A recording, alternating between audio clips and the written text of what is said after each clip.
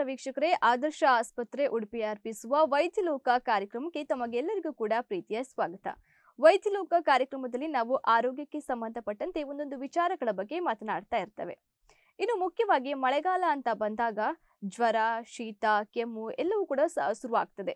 ಸಾಮಾನ್ಯವಾಗಿ ಮಳೆಗಾಲದಲ್ಲಿ ಕಾಣುವಂತ ಒಂದು ಸಮಸ್ಯೆ ಅಂತ ಹೇಳ್ಬೋದು. ಅದರ ಜೊತೆಗೆ ಇನ್ನು ಮುಖ್ಯವಾಗಿ ಚರ್ಮದ ಸಮಸ್ಯೆಗಳು ಕೂಡ ಮಳೆಗಾಲದಲ್ಲಿ ಹೆಚ್ಚಾಗಿ ಕಾಣಿಸಿಕೊಳ್ತದೆ. ಹಾಗಾಗಿ ಇವತ್ತಿನ ಕಾರ್ಯಕ್ರಮದಲ್ಲಿ ನಾವು ಚರ್ಮ ರೋಗದ ಸಮಸ್ಯೆಗಳು, ಅದಕ್ಕೆ ಇರುವಂತಹ ಪರಿಹಾರದ ಬಗ್ಗೆ ಮಾತನಾಡ್ತಾ ಹೋಗ್ತೇವೆ. ಕಾರ್ಯಕ್ರಮದಲ್ಲಿ ನಮ್ಮ ಜೊತೆ ಇದ್ದಾರೆ ಆದರ್ಶ ಆಸ್ಪತ್ರೆ ಸೂಪರ್ ಸ್ಪೆಷಾಲಿಟಿ ಸೆಂಟರ್ನ ಚರ್ಮ ರೋಗ ತಜ್ಞರಾಗಿರುವಂತಹ ಡಾಕ್ಟರ್ ಅರುಣ್ ಶೆಟ್ಟಿ ಅವರು. ಮೊದಲದಾಗಿ ಅವರನ್ನ ಕಾರ್ಯಕ್ರಮಕ್ಕೆ ಸ್ವಾಗತಿಸ್ತೇನೆ. ಡಾಕ್ಟರ್, ಕಾರ್ಯಕ್ರಮಕ್ಕೆ ಸ್ವಾಗತ. ವೈದ್ಯಲೋಕದ ದೈಜಿವರ್ಲ್ಡ್ನ ವೀಕ್ಷಕರಿಗೆ ನನ್ನ ನಮಸ್ಕಾರ. ಅದೇ ರೀತಿ ವೀಕ್ಷಕರೇ, ಇವತ್ತಿನ ಈ ಕಾರ್ಯಕ್ರಮದಲ್ಲಿ ನಾವು ಮಳೆಗಾಲದಲ್ಲಿ ಕಂಡು ಬರುವಂತಹ ಒಂದು ಚರ್ಮದ ಸಮಸ್ಯೆಗಳು, ಇದ್ರ ಬಗ್ಗೆ ಡಿಸ್ಕಸ್ ಮಾಡ್ತಾ ಹೋಗ್ತೇವೆ. ತಮ್ಮಲ್ಲೂ ಕೂಡ ಸಾಕಷ್ಟು ಪ್ರಶ್ನೆಗಳಿರಬಹುದು. ನಿಮ್ಮೆಲ್ಲ ಪ್ರಶ್ನೆಗಳಿಗೆ ಇವತ್ತಿನ ಕಾರ್ಯಕ್ರಮದಲ್ಲಿ ಡಾಕ್ಟರ್ ಉತ್ತರವನ್ನ ನೀಡ್ತಾ ಹೋಗ್ತಾರೆ. ನೀವು ಕೂಡ ಕಾರ್ಯಕ್ರಮವನ್ನ ನೋಡಬಹುದು. ಹಾಗೆ ಡಾಕ್ಟರ್, ಈಗ ಮುಖ್ಯವಾಗಿ ಮಳೆಗಾಲ ಅಂತ ಬಂದಾಗ ನಾರ್ಮಲಿ ಜ್ವರ ಇರ್ತದೆ, ಕೆಮ್ಮು ಶುರು ಆಗ್ತದೆ. ಮಳೆಗಾಲ ಪ್ರಾರಂಭವಾದಾಗ ಚಿಕ್ಕ ಮಕ್ಕಳಿಗಂತೂ ಶುರು ಆಗೋದೆ.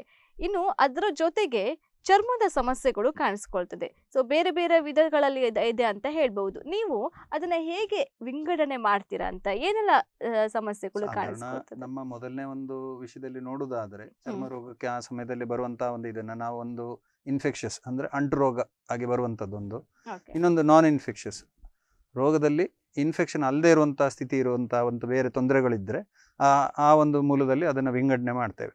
ಒಂದು ಎರಡು ವಿಂಗಡಣೆ ಮಾಡಿದಾಗ ಅದಕ್ಕೆ ಇನ್ಫೆಕ್ಷಸ್, ನಾನ್ ಇನ್ಫೆಕ್ಷಸ್ ಅಂತ ಹೇಳಿ ನಾವು ಮುಂದೆ ನೋಡಿ ಹೋಗ್ಬೋದು. ಓಕೆ, ಇನ್ಫೆಕ್ಷಸ್ ಮತ್ತೆ ನಾನ್ ಇನ್ಫೆಕ್ಷಸ್. ಸೊ ಈಗ ನಾವು ಮೊದಲನೇದಾಗಿ ಇನ್ಫೆಕ್ಷಸ್ ಬಗ್ಗೆ, ಇದ್ರ ಬಗ್ಗೆ ಮಾತಾಡೋಣ ಡಾಕ್ಟರ್. ಸೊ ಅದರಲ್ಲಿ ಏನೆಲ್ಲ ಬರ್ತದೆ ಇನ್ಫೆಕ್ಷಸ್ ಅಲ್ಲಿ? ಇನ್ಫೆಕ್ಷಸ್ ಅಂತ ತಗೊಂಡಾಗ ಸಾಧಾರಣವಾಗಿ ನಮ್ಮಲ್ಲಿ ಮೂಲ ಒಂದು ವ್ಯಕ್ತಿಗತವಾಗಿ ನೋಡಿದಾಗ ಇವತ್ತಿನ ದಿನಕ್ಕೆ ಜನರಿಗೆಲ್ಲರಿಗೆ ತಿಳಿದಿದೆ. ಒಂದು ಬ್ಯಾಕ್ಟೀರಿಯಲ್ ಇನ್ಫೆಕ್ಷನ್ ಅಂತ ಹೇಳ್ತೇವೆ, ವೈರಲ್ ಇನ್ಫೆಕ್ಷನ್ ಅಂತ ಹೇಳ್ತೇವೆ, ಫಂಗಲ್ ಇನ್ಫೆಕ್ಷನ್ ಅಂತ ಹೇಳ್ತೇವೆ. ಅದೇ ಥರ ಮತ್ತೆ ಮುಂದೆ ಹೋದಾಗ ಪ್ಯಾರಾಸೈಟಿಕ್ ಇನ್ಫೆಕ್ಷನ್ ಅಂತ ಹೇಳ್ತೇವೆ. ಸೊ ಇದರಲ್ಲಿ ಸೂಕ್ಷ್ಮವಾಗಿ ನಾವು ನೋಡುವುದಾದರೆ, ಮಳೆಗಾಲದಲ್ಲಿ ಬರುವಂತಹ ಒಂದು ತೊಂದರೆಗೆ ನಮ್ಮ ಒಂದು ಸ್ಥಿತಿಗತಿಯಲ್ಲಿ, ನಮ್ಮ ದಿನಚರ್ಯದಲ್ಲಿ, ನಮ್ಮ ಮಕ್ಕಳು ಶಾಲೆಗೆ ಹೋದಾಗ ಅವರಲ್ಲಿ ಆಗುವಂಥ ಒಂದು ಕೆಲಸದ ಒಂದು ಇದರಲ್ಲಿ ಒಂದು ಅಂದರೆ ಒತ್ತಡದ ಇದರಲ್ಲಿ ಬೇರೆ ಅಡಲ್ಟ್ ಜನರಿಗೆ fungal infection very common. Fungal infection ಅಂತ ಹೇಳೋದಾದರೆ, ಇಲ್ಲಿನ ಒಂದು ಜನಾಂಗದಲ್ಲಿ ಕೆಲಸದ ಇದರಲ್ಲಿ ಒಂದು ಗೆದ್ದೆಯಲ್ಲಿ ಕೆಲಸ ಮಾಡಿದಾಗ ಕೆಸರುಣ್ಣು ಅಂತ ಹೇಳ್ತಾರೆ. ನಮ್ಮ ಭಾಷೆಯಲ್ಲಿ ಅದನ್ನು ಕೆಸರುಣ್ಣು ಅಂತ ಹೇಳಿದಾಗ ಅದನ್ನು ಸರಿಯಾಗಿ ವೈಜ್ಞಾನಿಕ ಭಾಷೆಯಲ್ಲಿ ನೋಡೋದಾದರೆ ಅದನ್ನು ನಾವು ಇಂಟರ್ಟ್ರೈಗೋ ಅಂತ ಹೇಳ್ತೇವೆ. ಅಂದರೆ ಕಾಲಿನ ಕಿರು ಬೆರಳು ಹತ್ತಿರ ನಿಮ್ಮಲ್ಲಿ ಒಂದು ಕೀವು ಏನು ಬರದೆ ಚರ್ಮ ಒಂಥರ ನಾರಿ ಇಲ್ಲ ಚರ್ಮ ಒಂಥರ ಕೊಳೆತು ಬರುವಂಥ ಒಂದು ಸ್ಥಿತಿ ಕಾಣುವಂಥದ್ದು, ಅದನ್ನು ಕ್ಯಾನಿಡಿಯಲ್ ಇಂಟರ್ಟ್ರೈಗೋ ಅಂತ ಹೇಳ್ತೇವೆ. Very commonest thing which is noticed in a person who works. ಅಂದರೆ ನೀರಲ್ಲಿ ತುಂಬ ಹೊತ್ತು ಕೆಲಸ ಮಾಡುವಂಥದ್ದು, ಗೆದ್ದೆಯಲ್ಲಿ ಆಗಿರ್ಬೋದು, ಬೇರೆ ಬೇರೆ ಇದರಲ್ಲಿ ಆಗಿರ್ಬೋದು. ನೆಕ್ಸ್ಟು ಇದೇ ಥರ ಮಕ್ಕಳು ಆಡ್ತಾ ಓಟ ಆಟ ಎಲ್ಲ ಇದರ ಜೊತೆಯಲ್ಲಿ ಮಳೆಯಲ್ಲಿ ನೆನೆದು ಬಟ್ಟೆ ಆಗಲಿ ಒದ್ದೆ ಇರುವಂಥದ್ದು ಹಾಗೆ ಇಟ್ಕೊಂಡು ಓಡಾಡಿ ಮಾಡಿ, ಮುಖದಲ್ಲಾಗಲಿ ಮೈಯಲ್ಲಾಗಲಿ ಬೇರೆ ಬೇರೆ ನಾನಾ ಕಡೆಯಲ್ಲಿ ಮಕ್ಕಳಿಗೂ ಬರುತ್ತೆ. ಅದನ್ನು ನಾವು ವಿಂಗಡಣೆ ಮಾಡಿದಾಗ ಮತ್ತೆ ಮುಖದಲ್ಲಿದ್ದರೆ ಫೇಶೆ ಅಂತ ಹೇಳ್ತೇವೆ, ಬೇರೆ ಬೇರೆ ಭಾಗದಲ್ಲಿದ್ದರೆ ಈಗ ಒಂದು ನಿಮ್ಮ ತೊಡೆ ಸಂದಿಯಲ್ಲಿ ಮಾತ್ರ ಬರುವಂಥದ್ದಾದರೆ, ಅದೇ ಥರ ನಮ್ಮ ಫಂಗಸ್ಸನ್ನು ನೀವು ಈಗ ಮೈಯಲ್ಲಿ ಸಿಬ್ಬಾಗಿ ಬಂದರೆ ಅದನ್ನು ಇದು ಟೀನಿಯಾ ವರ್ಸಿಕ್ಯುಲರ್ ಅಂತ ಹೇಳ್ತೇವೆ. ಈಗ ಇಲ್ಲಿ ಚಿತ್ರ ತೋರಿಸ್ತಾ ಇರೋದು ಟೀನಿಯಾ ಫೇಶೆ ಅಂದೇಳಿ. ಒಂದು ಮಗುಗೆ ಮಾಡುವಂಥ ಚಿಕಿತ್ಸೆ ಮಾಡುವಂಥ ರೀತಿಯಲ್ಲಿ ಸರಿಯಾಗಿ ಮಾಡಿಕೊಳ್ಳುವಂಥ ಹೋದರೆ ಮುಂದೆ ಸರಿಯಾಗುತ್ತೆ. ಸೊ ಇದೇ ಫಂಗಲ್ ಇನ್ಫೆಕ್ಷನ್ನು ತಲೆಯಲ್ಲೂ ಬರ್ಬೋದು. ಹೆಚ್ಚಿನದಾಗಿ ತಲೆಯಲ್ಲಿ ಬಂದಾಗ ನಿಮ್ಮಲ್ಲಿ ಕೂದಲು ಉದುರುವಂಥದ್ದು ಸ್ವಾಭಾವಿಕವಾಗಿ ಆಗುತ್ತೆ. ಮೈಯಲ್ಲಿ ಬಂದಾಗ ತುರಿಕೆ ಅಟ್ಮೋಸ್ಟ್ ಇಂಪಾರ್ಟೆಂಟ್ ಪೇಷಂಟ್ ಬರೋದು. ಅದರ ಜೊತೆಯಲ್ಲಿ ಬೇರೆ ಬೇರೆ ಏನಾದರೂ ತೊಂದರೆಗಳಿದ್ದರೆ, ಅದರಿಂದಾಗಿ ಇನ್ಫೆಕ್ಷನ್ ಆಗಿದ್ದಿದ್ರೆ, ಡಯಾಬಿಟಿಕ್ ಇದ್ದಾಗಿದ್ದು ಅದು ಇನ್ಫೆಕ್ಟೆಡ್ ಆಗಿದ್ದರೆ ಅದರಲ್ಲಿ ನೋವು ಆ ಥರ ಬರುತ್ತೆ. ಫಂಗಸ್ ಅಲ್ಲದೆ ನೆಕ್ಸ್ಟು ನಾವು ಬ್ಯಾಕ್ಟೀರಿಯಲ್ ಅಂತ ಹೋದಾಗ ನಮ್ಮಲ್ಲಿ ರೋಮಕುರು ಅಂತ ಹೇಳ್ತೇವೆ. ಸಾಧಾರಣ ರೋಮಕುರು ಅಂತಂದರೆ ಎಲ್ಲರಿಗೂ ತಿಳಿದಿರೋ ವಿಷಯ. ನಾವು ಅದನ್ನು ಫಾಲಿಕ್ಯುಲೈಟಿಸ್ ಅಂತ ಹೇಳ್ತೇವೆ. ತಲೆ ಕೂದಲಿರೋ ಜಾಗದಲ್ಲಿ ಬರ್ಬೋದು. ಇವಾಗ ಎಲ್ಲರಿಗೂ ಒಂದು ಫ್ಯಾಷನ್ನು, ಕೂದಲಲ್ಲಿ ನಾವು ಏನು ದಾಡಿ ಅಂತ ಹೇಳ್ತೇವೆ, ಬಿಯರ್ಡೆಡ್ ಏರಿಯಾದಲ್ಲಿ ಕೂದಲು ಬೆಳೆಸುವಂಥ ವಿಶೇಷ ಒಂದು ಅಭ್ಯಾಸ ಇದ್ದಾಗ ಅದರಲ್ಲಿ ನಮ್ಮ ಹೈಜೀನ್ ಆಗಲಿ ನೋಡ್ಕೊಳ್ಳೋ ರೀತಿ ಆಗಲಿ ಸರಿಯಾಗಿ ಆಗದೇ ಇದ್ದರೆ ಅದೇ ಒಂದು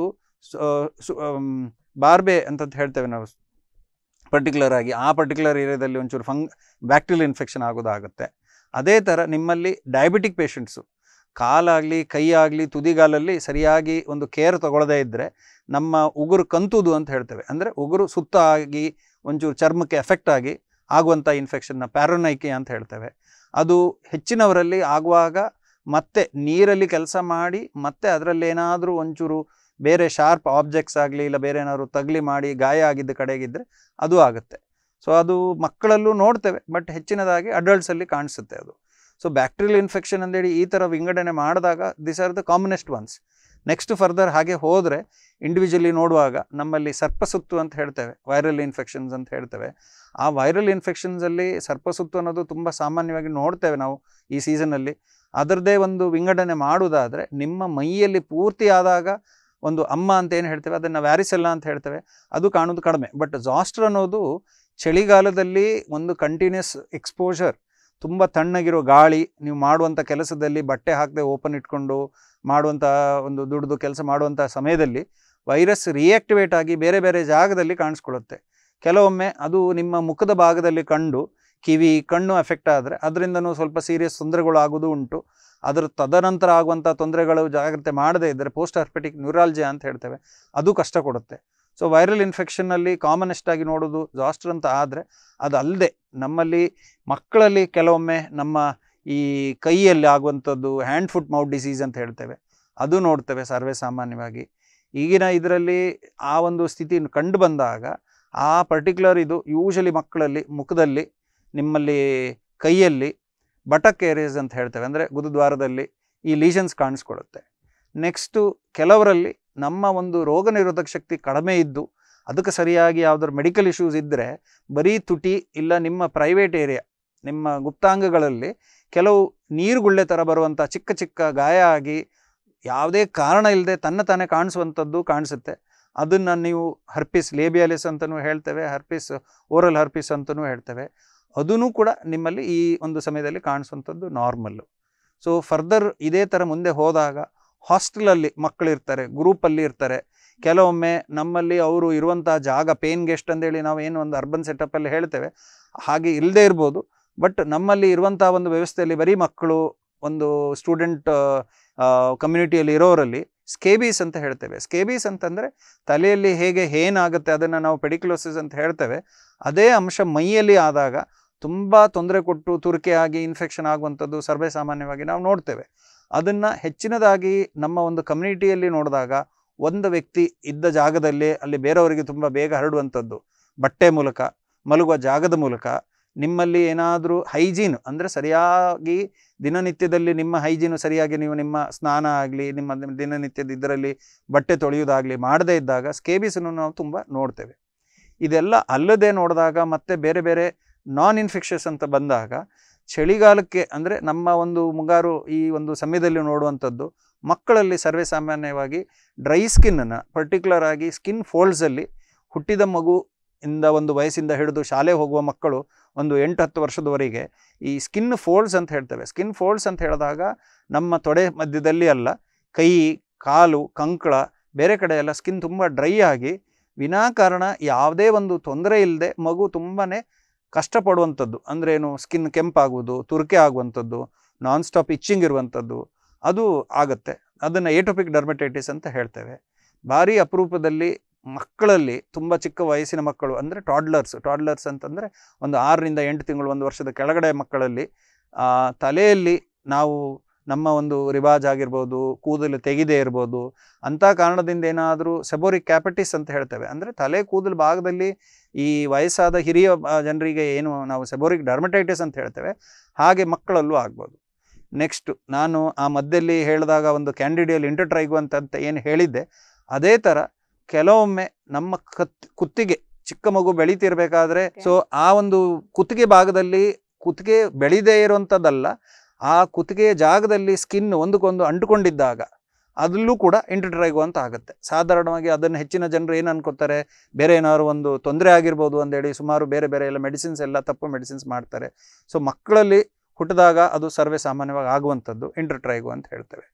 ಮತ್ತು ನಾನ್ ಇನ್ಫೆಕ್ಷಸ್ಸಿಗೆ ಹೋದಾಗ ಏಟೋಪಿಕ್ ಡರ್ಮಟೈಟಿಸ್ ಅಂತ ಏನು ಹೇಳಿದೆ, ಅದೇ ಥರನೇ ನಿಮ್ಮಲ್ಲಿ ಈ ಬೆವರು ಸಲೆ ಆಗಿ ತುಂಬಾ ಒಂದೊಂದು ಸರಿ ನಮ್ಮ ಹಾಕ್ಕೊಳ್ಳುವಂಥ ಬಟ್ಟೆಯಲ್ಲಿ ಒಂದರ ಮೇಲೆ ಒಂದು ಆಗಿ ಮಿಲೇರಿಯಾ ಅಂತ ಹೇಳ್ತೇವೆ, ಅದು ಕೆಲವರೆಲ್ಲ ಆಗುತ್ತೆ. ಅದೇ ಥರ ಸೋರಿಯಾಸಿಸ್ ಅಂತ ಹೇಳ್ತೇವೆ. ಅಂದರೆ ಸೋರಿಯಾಸಿಸ್ ಅನ್ನೋದು ನಮ್ಮಲ್ಲಿ ಅಡಲ್ಟ್ ಒಂದು ಏಜ್ ಗ್ರೂಪಲ್ಲಿ ತುಂಬ ಕಷ್ಟ ಕೊಟ್ಟು ಈ ಚಳಿಗಾಲದಲ್ಲಿ ಕಷ್ಟ ಮತ್ತೆ ಮತ್ತೆ ಅನುಭವಿಸಿ ಬರುವಂತಹ ಒಂದು ತೊಂದರೆ ಅಂತ ಹೇಳ್ಬೋದು. ಕಾಯಿಲೆ ಅಂತ ಹೇಳಲಿಕ್ಕೆ ಆಗೋದಿಲ್ಲ, ಬಟ್ ಅದು ರಿಪೀಟೇಟಿವ್ ಆಗಿ ಮತ್ತೆ ಮತ್ತೆ ಕಷ್ಟ ಕೊಡ್ತಾ ಹೋಗುತ್ತೆ. ಈ ಸೋರಿಯಾಸಿಸ್ ಅನ್ನೋದು ಕೆಲವರಲ್ಲಿ ಒಂದು ಅನುಮಾನ ಉಂಟು, ನಮಗೆ ಬೇರೆ ಏನಾದ್ರು ತೊಂದರೆ ಉಂಟು ಅದರಿಂದ ಇದು ಬಂತಾ, ಇಲ್ಲ ನಮ್ಮ ಊಟ ದಿನಚರ್ಯದಲ್ಲಿ ಏನಾದ್ರು ಕಷ್ಟ ಮಾಡ್ಕೊಂಡು ಬಂತಾ, ಇಲ್ಲ ಬೇರೆ ಏನಾದ್ರು ನಮಗೆ ಬೇರೆ ಹಾನಿಯಾಗಿ ನಾವೇನಾದ್ರು ಮದ್ದು ತಗೊಳ್ಳಿದ್ರೆ ಬಂತಾ ಅಂದೇಳಿ. ಹೆಚ್ಚಿನದಾಗಿ ಇದು ಅನುವಂಶ ಆಗಿ ಬರುವಂಥದ್ದು. ಚಿತ್ರ ನೋಡಿದಾಗ ಒಬ್ಬರಿಗೆ ಒಂದು ಸೋರಿಯಾಸಿಸ್ ಅಂತ ಇದ್ದರೆ ಇಡೀ ಮೈಯಲ್ಲಿ ಇರುತ್ತೆ, ಕೆಲವರಿಗೆ ಬರೀ ತಲೆ ಮಾತ್ರ, ಅಂದರೆ ನಮ್ಮ ತಲೆ ಕೂದಲು ಇರುವಂಥ ಜಾಗದಲ್ಲಿ ಮಾತ್ರ ಇರುತ್ತೆ. ಅಂಥ ಜಾಗದಲ್ಲಿ ಇದ್ದಾಗ ಅದನ್ನು ಸೆಬೋಸೋರಿಯಾಸಿಸ್ ಅಂತ ಹೇಳ್ತೇವೆ. ಚಿಕಿತ್ಸೆ ಮಾಡಿ ಅದನ್ನು ಫಲ ಪಡ್ಕೊಳ್ಬೇಕಾದ್ರೆ ಅದಕ್ಕೆ ನಾವು ಮಾಡುವಂಥ ಚಿಕಿತ್ಸೆಯಿಂದ ಮೆಲ್ಲ ಕಡಿಮೆ ಆಗುತ್ತೆ. ಇದೇ ಒಂದು ಕಂಡೀಷನನ್ನು ಕೆಲವರಲ್ಲಿ ಲೋಕಲೈಸ್ಡ್ ಅಂತ ಹೇಳ್ತೇವೆ. ಲೋಕಲೈಸ್ಡ್ ಅಂದ್ರೆ ಏನು, ಬರೀ ಕಾಲು ಮತ್ತು ಕೈ, ಅಂದರೆ ಕಾಲಿನ ಪಾದ ಮತ್ತು ಕೈ ಹಸ್ತದಲ್ಲಿ ಮಾತ್ರ ಕಂಡು ಅವರಿಗೆ ಅವರ ದಿನನಿತ್ಯದ ಜೀವನದಲ್ಲಿ ಏನು ಕೆಲಸ ಮಾಡ್ತಾರೆ, ಇದು ಒಂದು ಡ್ರೈನೆಸ್ ಅಂತ ಏನು ಹೇಳ್ತೇವೆ, ಡ್ರೈ ಸ್ಕಿನ್. ಇದು ಕಾಮನ್, ಸರ್ವೇ ಸಾಮಾನ್ಯವಾಗಿ 100 ಶತಮಾನದಲ್ಲಿ ಇವತ್ತಿನ ಒಂದು ಟೈಮಲ್ಲಿ ಒಂದು 60ರಿಂದ 80 ಶತಮಾನದವರೆಗೆ ಹೆಚ್ಚಿನವರಿಗೆ ಬರುತ್ತೆ. ನಿಮ್ಮಲ್ಲಿ ಈಗ ಏನಾದ್ರು ಒಂದು ಕೆಲಸ ಮಾಡುವಂಥ ಒಂದು ಕಾರ್ಯದಲ್ಲಿ ನಿಮ್ಮ ಜಾಸ್ತಿ ಓವರ್ ಯೂಸೇಜ್ ಅಂತ ಏನು ಹೇಳ್ತೇವೆ, ಪಾತ್ರ ತೊಳೆಯೋದಾಗಲಿ, ಬಟ್ಟೆ ಒಗೆಯೋದಾಗಲಿ, ಇಲ್ಲ ಮಾಡುವಂಥ ದಿನಚರ್ಯದಿಂದಾಗಿ ಏನಾದ್ರು ಒಂದು ಕೆಮಿಕಲ್ ಮುಟ್ಟೋದಾಗಲಿ, ಅದರಿಂದ ಬರುವಂಥದ್ದು. ಸೊ ಸೋರಿಯಾಸಿಸ್ಸು ಇದಕ್ಕೂ ಅಂತ ನೋಡಿದಾಗ ಅದು ಬೇರೆ, ಇದು ಬೇರೆ, but everything has its own need to take good care at that proper time. Okay doctor, ಈಗ ಕೆಲವರು ಹೇಳ್ತಾರೆ ಕುತ್ತಿಗೆಗೆ ಚೈನ್ ಹಾಕೊಂಡ್ರೆ ತುರಿಕೆ ಸ್ಟಾರ್ಟ್ ಆಗ್ತದೆ, ಅಲ್ಲಿ ಒಂದು ಕಲೆ ಆಗ್ತದೆ ಅಂತ ಹೇಳ್ತಾರೆ. ಮತ್ತೆ ಕೆಲವರಿಗೆ ಹೇಳ್ತಾರೆ ಗೋಲ್ಡ್ ಹಾಕಿದ್ರೆ ಆಗಲ್ಲ, ಸಿಲ್ವರ್ ಹಾಕಿದ್ರೆ ಆಗೋದಿಲ್ಲ ಅಂತ ಹೇಳ್ತಾರೆ. ಮತ್ತೆ ಇನ್ನೊಂದು ಕೆಲವರಿಗೆ ಇಯರಿಂಗ್ಸ್ ಹಾಕಿದಾಗ್ಲೂ ಕೂಡ ಒಂಥರ ತುರಿಕೆ ಸ್ಟಾರ್ಟ್ ಆಗ್ತದೆ ಡಾಕ್ಟರ್. ಸೊ ಇದಕ್ಕೆ ಏನ್ ರೀಸನ್ ಅಂತ? ಸೊ ಅವ್ರು ಹೇಳ್ತಾರೆ ನಾನು ಏನು ಹಾಕ್ಲಿಕ್ಕಿಲ್ಲ, ಹೋಗುವಾಗ ಹೇಗೆ ಹೋಗೋದು ಅಂತ ಹೇಳ್ತಾರೆ. ಇಲ್ಲಿ ಈ ಒಂದು ವಿಷಯಕ್ಕೆ ನೋಡಿದಾಗ, ಒಂದು ಮಾನ್ಸೂನ್ ಸೀಸನಿಗೆ ಸಂಬಂಧವಾಗಿ ನೋಡಿದಾಗ ಹೆಚ್ಚಿನವರಲ್ಲಿ ಎಲ್ಲ ಡ್ರೈ ಸ್ಕಿನ್ ತುಂಬ ಜಾಸ್ತಿ. ಆ ಡ್ರೈ ಸ್ಕಿನ್ ಆಗಬೇಕಾದ್ರೆ ನಿಮ್ಮಲ್ಲಿರುವಂಥ ವಾತಾವರಣ ಸುತ್ತಮುತ್ತಲು, ನಿಮ್ಮಲ್ಲಿರುವಂಥ ತೇವಾಂಶ ಒಳ್ಳೆ ರೀತಿ ಇದ್ದರೆ ನಿಮಗೆ ಸ್ವಲ್ಪ ಡ್ರೈ ಸ್ಕಿನ್ ನಾರ್ಮಲ್ ವ್ಯಕ್ತಿಯಲ್ಲಿ ಕಡಿಮೆ ಇರುತ್ತೆ. ನಿಮ್ಮ ಸುತ್ತಮುತ್ತಲು ಇರುವ ವಾತಾವರಣದಲ್ಲಿ ತೇವಾಂಶ ಕಡಿಮೆ ಆದಾಗ ಸಂಜೆ ಆಗ್ತಿದ್ದಾಗೇನೆ ಡ್ರೈನೆಸ್ ತುಂಬ ಜಾಸ್ತಿ ಆಗಿ ಕೆರಿಬೇಕು ಅನಿಸುತ್ತೆ. ಇಂಥ ಸಿಚುವೇಷನಲ್ಲಿ ಯಾವುದೇ ವ್ಯಕ್ತಿಗೆ ಯಾವುದೇ ಥರದ್ದೊಂದು ಅಲರ್ಜಿ ಅಂತ ಏನೋ ಒಂದು ಆಡುಭಾಷೆಯಲ್ಲಿ ಹೇಳ್ತೇವೆ, ಅದನ್ನು ನಾವು ನಮ್ಮ ಭಾಷೆಯಲ್ಲಿ, ಸೈಂಟಿಫಿಕ್ ಭಾಷೆಯಲ್ಲಿ ಸೆನ್ಸಿಟಿವಿಟಿ ಅಂತ ಹೇಳ್ತೇವೆ. ಅದು ಇದ್ದಲ್ಲಿ ನಿಮಗೆ ಅದು ಅನುಕೂಲ ಮಾಡಿ ಕೊಡುವುದಿಲ್ಲ. ಸೊ ಅದರಲ್ಲೂ 2 ಥರ ಉಂಟು. ಈಗ ನೀವೊಂದು ಹೇರ್ ಡೈ ಹಾಕುವಂಥದ್ದು ವಿಷಯಕ್ಕೆ ಬಂದಾಗಲಿ, ಇಲ್ಲ ಒಂದು ಏನಾದ್ರು ಆರ್ನಮೆಂಟ್ ಬಳಸಿ ನಿಮಗೆ ತೊಂದರೆ ಆಗುವಂಥದ್ದಾಗಲಿ, ಅದರಲ್ಲಿ ಹಾಕಿದ ಕೂಡಲೇ ತಕ್ಷಣ ನಿಮಗೆ ತೊಂದರೆ ಆದಾಗ ನೀವು ಜಾಗ್ರತೆ ಮಾಡ್ತೀರಿ. ನಿಮ್ಮಲ್ಲಿ ಏನೇ ಒಂದು ವಿಚಾರ ಇರಲಿ, ಅದರ ಬಗ್ಗೆ ಒಂದು ಯೋಚನೆ ಇರಲಿ, ಅದರಿಂದ ನನಗೆ ಅನಾನುಕೂಲ ಆಗ್ತಾ ಉಂಟು, ನಾನು ಅದನ್ನು ಬಳಸೋದಿಲ್ಲ ಅಂತ ಹೇಳ್ತೇವೆ. ಆದರೆ ಅದೇ ವಸ್ತುನ ನೀವು ತುಂಬ ಟೈಮ್ ಬಳಸಿದ ನಂತರ, ಅಂದರೆ 6 ತಿಂಗಳು ಇರ್ಬೋದು, 1 ವರ್ಷ ಇರ್ಬೋದು, 2 ವರ್ಷ ಇರ್ಬೋದು, ತದನಂತರನೂ ಅದರಿಂದ ಅಲರ್ಜಿ ಬೆಳಿಬೋದು. ಅದನ್ನು ಹೇಗೆ ಅಂತ ಹೇಳೋದಾದರೆ ವೈಜ್ಞಾನಿಕ ರೀತಿಯಲ್ಲಿ ಮೊದಲನೇ ತಕ್ಷಣ ಆದಾಗ ಅದನ್ನು ಇರಿಟೆಂಟ್ ಡರ್ಮಟೈಟಿಸ್ ಅಂತ ಹೇಳ್ತೇವೆ. ಅಂದರೆ ಆ ವಸ್ತು ನಿಮ್ಮ ಕಾಂಟ್ಯಾಕ್ಟಿಗೆ ಬಂದ ಕೂಡಲೇ ಅದರಲ್ಲಿ ಇರುವಂಥ ಒಂದು ಅಂಶ ನಿಮಗೆ ಆಗಿ ಬರದೇ ಇದ್ದಾಗ ಅದರದ್ದು ಒಂದು ರಿಯಾಕ್ಟಿವಿಟಿ ಸ್ಟೇಟಿಗೆ ಕೂಡಲೇ ಅದು ಎದ್ದು ನಿಮಗೆ ಕಾಣಿಸುತ್ತೆ. ಇನ್ನೊಂದು ಉಂಟು ಅಲರ್ಜಿಕ್ ಕಾಂಟ್ಯಾಕ್ಟ್ ಡರ್ಮಟೈಟಿಸ್ ಅಂತ ಹೇಳ್ತೇವೆ. ಅಂದರೆ ಆ ವಸ್ತು ನಿಮಗೆ ಕೆಲವು ಯೂಸೇಜ್, ಅಂದರೆ ನೀವು ಬಳಸ್ತಾ ಅದರದ್ದೇ ಒಂದು ಶೇಕಡ ಪ್ರಮಾಣ ನಿಮ್ಮ ಮೈಯಲ್ಲಿ ಅಂದರೆ ಸೋಂಕಿ ಅದರಿಂದಾಗಿ ಆಗುವಂಥ ತೊಂದರೆ ಮೆಲ್ಲ ಹೆಚ್ಚುತ್ತಾ ಹೋಗುತ್ತೆ. ಅದು ಒಂದು ಹಂತ ಮುಟ್ಟಿದ ನಂತರ, ಅದು 6 ತಿಂಗಳಿರ್ಬೋದು, 1 ವರ್ಷ ಇರ್ಬೋದು, 2 ವರ್ಷ ಇರ್ಬೋದು, ಆವಾಗ ಅದರಿಂದ ತೊಂದರೆ ಶುರು ಆಗುತ್ತೆ. ಸೊ ಇದರಲ್ಲಿ ಹೆಚ್ಚಿನದಾಗಿ ನಾವು ನೋಡೋದಾದರೆ ಕೆಲವರಲ್ಲಿ ಸೆನ್ಸಿಟಿವಿಟಿ ಅಂತ ಏನು ಹೇಳ್ತೇವೆ, ಅದು ನಾನು ಹೇಳಿದಾಗೆ ಈಗ ಯಾರಿಗಾರು ಒಂದು ಏಟೋಪಿಕ್ ಡರ್ಮಟೈಟಿಸ್ ಒಂದು ಚೈಲ್ಡಿಗಿತ್ತು, ಅಂದರೆ ಮಗುಗುಂಟು, ಆ ಮಗು ಬೆಳೀತಾ ಮಾಡ್ತಿರ್ಬೇಕಾದ್ರೆ ನಾವು ಏನು ಜಾಗ್ರತೆ ಮಾಡಬೇಕಂದ್ರೆ, ಒಂದು ಶಾಲೆಗಾಗಲಿ ಇಲ್ಲ ಬೇರೆ ತನ್ನ ಒಂದು ಪರ್ಸ್ನಲ್ ನೀಡಿಂದಾಗಲಿ ತುಂಬ ಮೇಕಪ್ ಮಾಡುವಂಥ ಅಭ್ಯಾಸ ಇದ್ದರೆ ಆ ಮಗುಗೆ ನಾವು ಮುಂಜಾಗ್ರತೆ ಮಾಡಿ ಅದಕ್ಕೆ ತಿಳಿದು ಹೇಳಬೇಕು, ನಿನ್ನಲ್ಲಿರುವಂಥ ಕ್ಷಮತೆ ಏನುಂಟು ಅದಕ್ಕೆ ತಕ್ಕ ಹಾಗೆ ಹೀಗೆ ನಿನಗೆ ಕಷ್ಟ ಆಗೋದಿದ್ದರೆ ನೀನು ಜಾಗ್ರತೆ ಮಾಡಬೇಕು. ನಿನ್ನಲ್ಲಿ ಏನಾದರೂ ಒಂದು ಅದನ್ನು ವಸ್ತು ಬಳಸಿ ತೊಂದರೆ ಮಾಡ್ಕೊಳ್ಳೋ ಬದಲಾಗಿ ಜಾಣತನ ತೋರಿಸಿ ನಿನ್ನಲ್ಲಿ ಏನು ಉಂಟು ಅದನ್ನು ಮಾತ್ರ ಹೀಗೆ ಬಳಸಬೇಕು ಅನ್ನೋದು ತಿಳುವಳಿಕೆ ಕೊಡಬೇಕು. ಯಾಕೆಂದರೆ ಮಕ್ಕಳಿಗೆ ನಾವು ತಿಳಿದೇ ಹೇಳಿದಷ್ಟು ಅವರು ಅದನ್ನು ಪಾಲಿಸ್ತಾರೆ. ಇಲ್ಲದೇ ಇದ್ದರೆ ಈಗ ಒಂದು ಕ್ರೀಮ್ ಆಗಲಿ ಏನೇ ಆಗಲಿ ಮೇಕಪ್ ಆಗಲಿ ಹಚ್ಕೊಂಡು ತೊಂದರೆ ಆದಾಗ ಅದು ಕಷ್ಟ ಅನುಭವಿಸೋದು ಸರ್ವೇ ಸಾಮಾನ್ಯವಾಗಿ ಅದು ಅನುವಂಶ ಆಗಿ ನಿಮ್ಮಲ್ಲಿ ಇರುವಂಥ ಒಂದು ಸಿಚುವೇಶನ್, ನಾವು ಏಕಾಏಕಿ ಆಗುವಂಥದ್ದು ಅಲ್ಲ.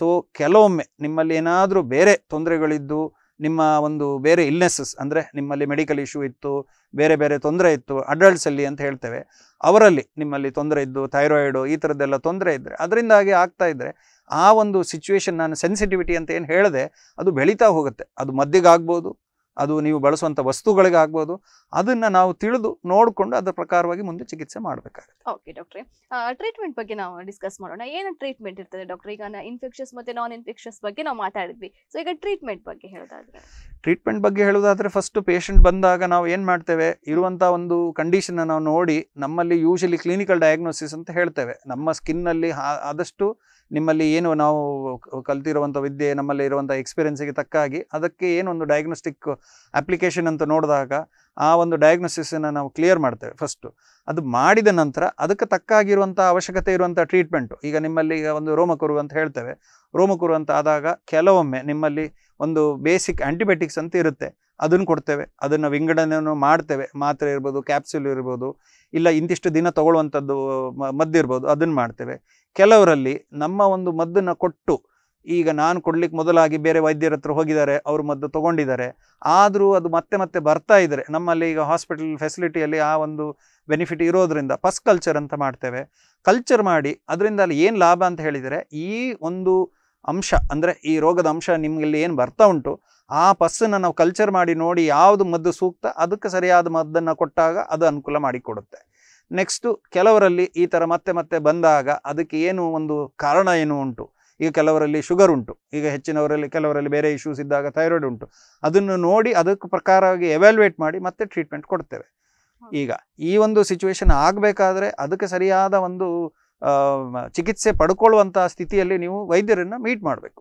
ಓಕೆ ಡಾಕ್ಟರ್, ಟ್ರೀಟ್ಮೆಂಟ್ ಬಗ್ಗೆ ಮಾತಾಡಿದ್ವಿ ನಾವು. ಹೌದು, ಈಗ ಟ್ರೀಟ್ಮೆಂಟ್ ಅಂತ ಹೇಳಿದಾಗ ನಾನೊಂದು ಬ್ಯಾಕ್ಟೀರಿಯಲ್ ಇನ್ಫೆಕ್ಷನ್ ಬಗ್ಗೆ ಹೇಗೆ ಹೇಳಿದೆ, ಅದೇ ಥರ ಫಂಗಲ್ ಇನ್ಫೆಕ್ಷನಲ್ಲಿ ಚಿಕಿತ್ಸೆ ಮಾಡುವಾಗ ನಮ್ಮಲ್ಲಿ ಅಂಗಕ್ಕೆ ಅಂತೇಳಿ ಒಂದು ವಿಶೇಷತೆ ಕೊಟ್ಟಾಗ ಸಾಧಾರಣವಾಗಿ ಫಂಗಲ್ ಇನ್ಫೆಕ್ಷನಲ್ಲಿ ನಮ್ಮಲ್ಲಿ ಇಟ್ಕೊಡುವಂಥ ಚಿಕಿತ್ಸೆ 1-2 ತಿಂಗಳಲ್ಲಿ ಕೊಟ್ಟರೆ ಸಾಕಾಗುತ್ತೆ.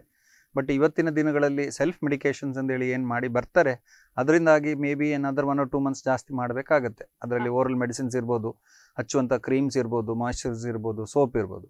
ಇದೇ ಥರ ಉಗುರಿಗೆ ಅಂದರೆ ಉಗುರು ಮಾತ್ರ ಇನ್ಫೆಕ್ಷನ್ ಆಗಿ ಬೇರೆ ಭಾಗದಲ್ಲಿ ಏನು ತೊಂದರೆ ಇಲ್ಲದೆ ಇದ್ದಾಗ ಅದಕ್ಕೆ ತೊಗೊಳ್ಳುವಂಥ ಟ್ರೀಟ್ಮೆಂಟನ್ನು ನಾವು ಆ್ಯಂಟಿಫಂಗಲ್ ಮೆಡಿಸಿನ್ಸು, ಬೇರೆ ಏನಾದರೂ ಕಾಂಟ್ರಾಇಂಡಿಕೇಷನ್ ಉಂಟಾ, ಇಲ್ಲ ಬೇರೆ ಯಾವ್ದಾದ್ರು ಮದ್ದು ತೊಗೊಳ್ತಿರೋದು ಇದ್ರ ಜೊತೆ ಏನಾದ್ರು ಒಂದು ಇಂಟ್ರಾಕ್ಷನ್ ಉಂಟಾ ನೋಡಿ ಅದನ್ನು ಒಂದು 6ರಿಂದ 8 ತಿಂಗಳವರೆಗೆ ಕೊಡ್ತೇವೆ.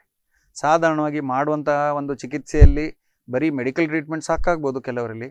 ಇನ್ನು ಕೆಲವರಲ್ಲಿ ಪರ್ಟಿಕ್ಯುಲರ್ ಆಗಿ ತೊಂದರೆ ಇದ್ದು ಅದಕ್ಕೆ ತಕ್ಕಾಗಿ ಸರ್ಜಿಕಲ್ ಅಂದರೆ ಚಿಕಿತ್ಸೆ ಮಾಡಿ ಈ ಉಗುರನ್ನು ಪೂರ್ತಿ ತೊಂದರೆಗೆ ಈಡಾಗಿದ್ದರೆ ಅದನ್ನು ತೆಗೆಯುವಂಥ ಸರ್ಜರಿನೂ ಮಾಡ್ತೇವೆ. ಅದು ನಮ್ಮ ಹಾಸ್ಪಿಟ್ಲಲ್ಲಿ ಲಭ್ಯ ಉಂಟು. ನೆಕ್ಸ್ಟು ಇದೇ ಇದರಲ್ಲಿ ಮುಂದೆ ಹೋದಾಗ ಈ ಕೆಸರು ಹುಣ್ಣು ಮತ್ತು ನಾನು ಬೇರೆ ಮಕ್ಕಳಲ್ಲಾಗಲಿ ಯಾವುದೇ ಒಂದು ಚಿಕಿತ್ಸೆ ಅಂತ ಹೇಳಿದೆ, ಸಾಧಾರಣವಾಗಿ ಒಂಥರ ತೊಂದರೆ ಇದ್ದಾಗ ಎವ್ಯಾಲ್ಯೂಯೇಷನ್ ಜೊತೆಯಾಗಿ ಟ್ರೀಟ್ಮೆಂಟ್ ಮೂಲತಃ ಒಂದು 3ರಿಂದ 4 ತಿಂಗಳು ಬೇಕಾಗುತ್ತೆ ನಿಮಗೆ. ಯಾವುದೇ ಆಗಲಿ ಇವತ್ತಿನ ದಿನದಲ್ಲಿ ಸಿಗುವಂಥ ಒಂದು ಇನ್ಫಾರ್ಮೇಷನ್ ನೋಡಿದಾಗ ಎಲ್ಲ ಬಾರಿ ಫಾಸ್ಟ್ ಆಗುತ್ತೆ ಅಂತೇಳಿ ಜನರ ಒಂದು ಯೋಚನೆ ಉಂಟು. ಅದು ಫಂಗಲ್ ಇನ್ಫೆಕ್ಷನಲ್ಲಿ ಆಗಲಿಕ್ಕೆ ಇಲ್ಲ. ನೆಕ್ಸ್ಟ್ ನಮ್ಮ ಒಂದು ಸರ್ವೇ ಸಾಮಾನ್ಯವಾಗಿ ನಾನು ನೋಡುವಂಥದ್ದು ಸರ್ಪಸುತ್ತಿನ ಒಂದು ವಿಷಯಕ್ಕೆ ಬಂದಾಗ ಹೆಚ್ಚಿನವರಲ್ಲಿ ಒಂದು ನಮ್ಮ ಒಂದು ಏನು ಹತ್ತಿರ ಒಂದು ಇರುವಂಥ ಒಂದು ವ್ಯವಸ್ಥೆ ಏನುಂಟು, ಇದು ಒಂದು ದೇವರದೊಂದು ತೊಂದರೆ ಉಂಟು ನಮಗೆ ಹೀಗೆ ಅದೆಲ್ಲ ಮಾಡ್ತಾರೆ.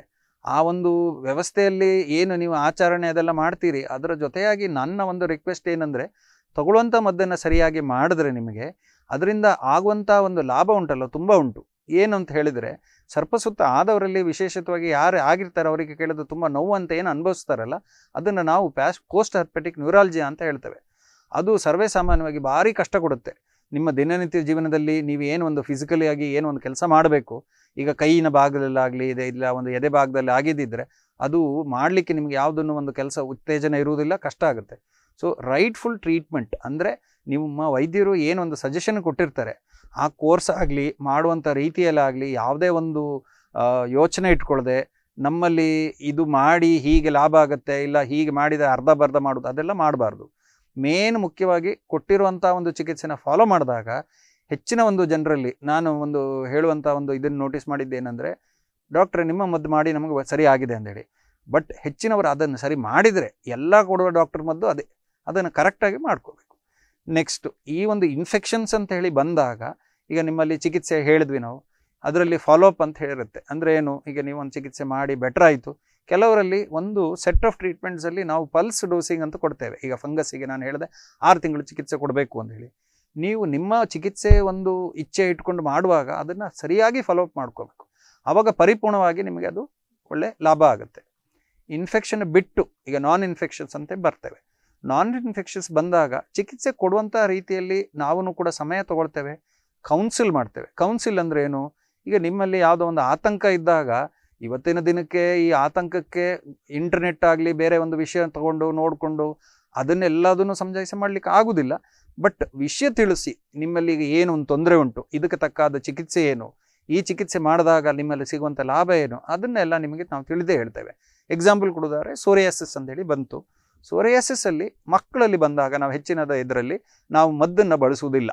ಕೊಡುವಂಥ ಮದ್ದು ಒಂದು ಪ್ರೈಮರಿಲಿ ಅಂದರೆ ಒಂದು ವಾರ 2 ವಾರ ಕೊಡುವಂಥದ್ದು ಒಂದು ಕೆಲವು ಮದ್ದು ಕೊಡ್ತೇವೆ.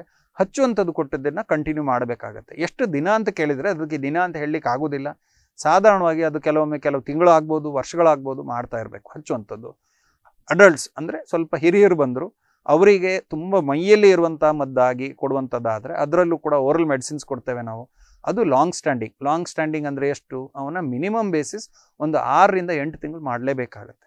ಮಾಡುವಾಗ ಚಿಕಿತ್ಸೆ ಪ್ರಕಾರವಾಗಿ ಯಾವುದು ಮದ್ದು ಕೊಟ್ಟಿರ್ತೇವೆ ಅದಕ್ಕೆ ತಕ್ಕಾಗಿ ಬೇಕಾಗಿರುವಂಥ ಬ್ಲಡ್ ಟೆಸ್ಟು ಫಾಲೋಅಪ್ ಮಾಡ್ಕೊಂಡು ಹೋಗಬೇಕಾಗತ್ತೆ. ಇದೆಲ್ಲ ಅಲ್ಲದೆ ಸಾಧಾರಣವಾಗಿ ನಿಮ್ಮಲ್ಲಿ ಚಿಕಿತ್ಸೆ ಮಾಡಿ ಸ್ವಲ್ಪ ನಿಮ್ಗೆ ಅನುಕೂಲ ಆಯಿತು, ಒಳ್ಳೆಯದಾಯಿತು, ಆ ಟೈಮಲ್ಲಿ ನಾವು ನಾರ್ಮಲ್ ಆಗಿ as A good skin specialist I recommend ನಿಮ್ಮಲ್ಲಿ ಹಾಕುವಂಥ ಮಾಯಿಶ್ಚರೈಸರ್ಸ್ ಅಂತೇಳಿ ನಾವು ಏನೊಂದು ಮೆಡಿಕೇಟೆಡ್ ಆಗಿ ಕೊಟ್ಟಿರ್ತೇವೆ ಪ್ರೈಮರ್ಲಿ ಅದನ್ನು ತುಂಬ ಚೆನ್ನಾಗಿ ಮಾಡಲೇಬೇಕು. ಇದೆಲ್ಲ ಅಲ್ಲದೆ ನೆಕ್ಸ್ಟ್ ಸ್ಟೆಪ್ಪಿಗೆ ಹೋದಾಗ ಪರ್ಸನಲ್ ಕೇರ್ ಅಂತ ಬರುತ್ತೆ. ಪರ್ಸನಲ್ ಕೇರ್ ಅಂದರೆ ಏನು? ಹೆಚ್ಚಿನವರು ಮದ್ದು ಮಾಡಬೇಕಾದ್ರೆ ಮದ್ದಿನ ವಿಷಯಕ್ಕೆ ಬಂದಾಗ ಚಿಕಿತ್ಸೆ ತೊಗೊಂಡು ಎಲ್ಲ ಸರಿಯಾಯಿತು, ಮುಂಜಾಗ್ರತೆ ಅಂತ ನಾವು ಏನು ಹೇಳ್ತೇವೆ ಅದು ಯಾರೂ ಮಾಡುವುದಿಲ್ಲ. ಇಲ್ಲಿನ ಒಂದು ಸಿಚುವೇಶನ್ ನೋಡಿದಾಗ ಮಳೆ ಬಂತು, ಹತ್ತಿರ ನಮ್ಮಲ್ಲಿ ಇರುವಂಥ ವ್ಯವಸ್ಥೆಗೆ ಸರಿಯಾಗಿ ಬಟ್ಟೆ ಚೆನ್ನಾಗಿ ಒಣಗಿಸ್ಕೊಂಡು ಡ್ರೈ ಮಾಡಿ, ಈ ಇಂಗ್ಲೀಷಲ್ಲಿ ಹೇಳೋದಾದರೆ ಇಲ್ ಫಿಟ್ಟಿಂಗ್ ಕ್ಲೋತ್ಸ್ ಅಂತ ಹೇಳ್ತೇವೆ. ಅಂದರೆ ತುಂಬ ಟೈಟು ಬಿಗಿ ಬಟ್ಟೆ ಹಾಕಬಾರ್ದು. ಹಾಕುವಂಥ ಬಟ್ಟೆಯಲ್ಲೂ ಕೂಡ ಮಲ್ಟಿ ಲೇಯರ್ಡ್ ಕ್ಲೋತಿಂಗ್ ಅಂದರೆ ಒಂದು ಬಟ್ಟೆ ಹಾಕಿದೆ ಅದರ ಮೇಲೆ ನಂತರ 2-3 ಬಟ್ಟೆ ಲೇಯರ್ ಹಾಕೋದು ಮಾಡಬಾರ್ದು. ಒಣ ಬಟ್ಟೆ ಆದಷ್ಟು ಲೂಸು ಅಂದರೆ ಸ್ವಲ್ಪ ಸಡಿಲವಾದಂಥದ್ದು, ತುಂಬ ಬಿಗಿ ಇಲ್ಲದೆ ಇರುವಂಥದ್ದು.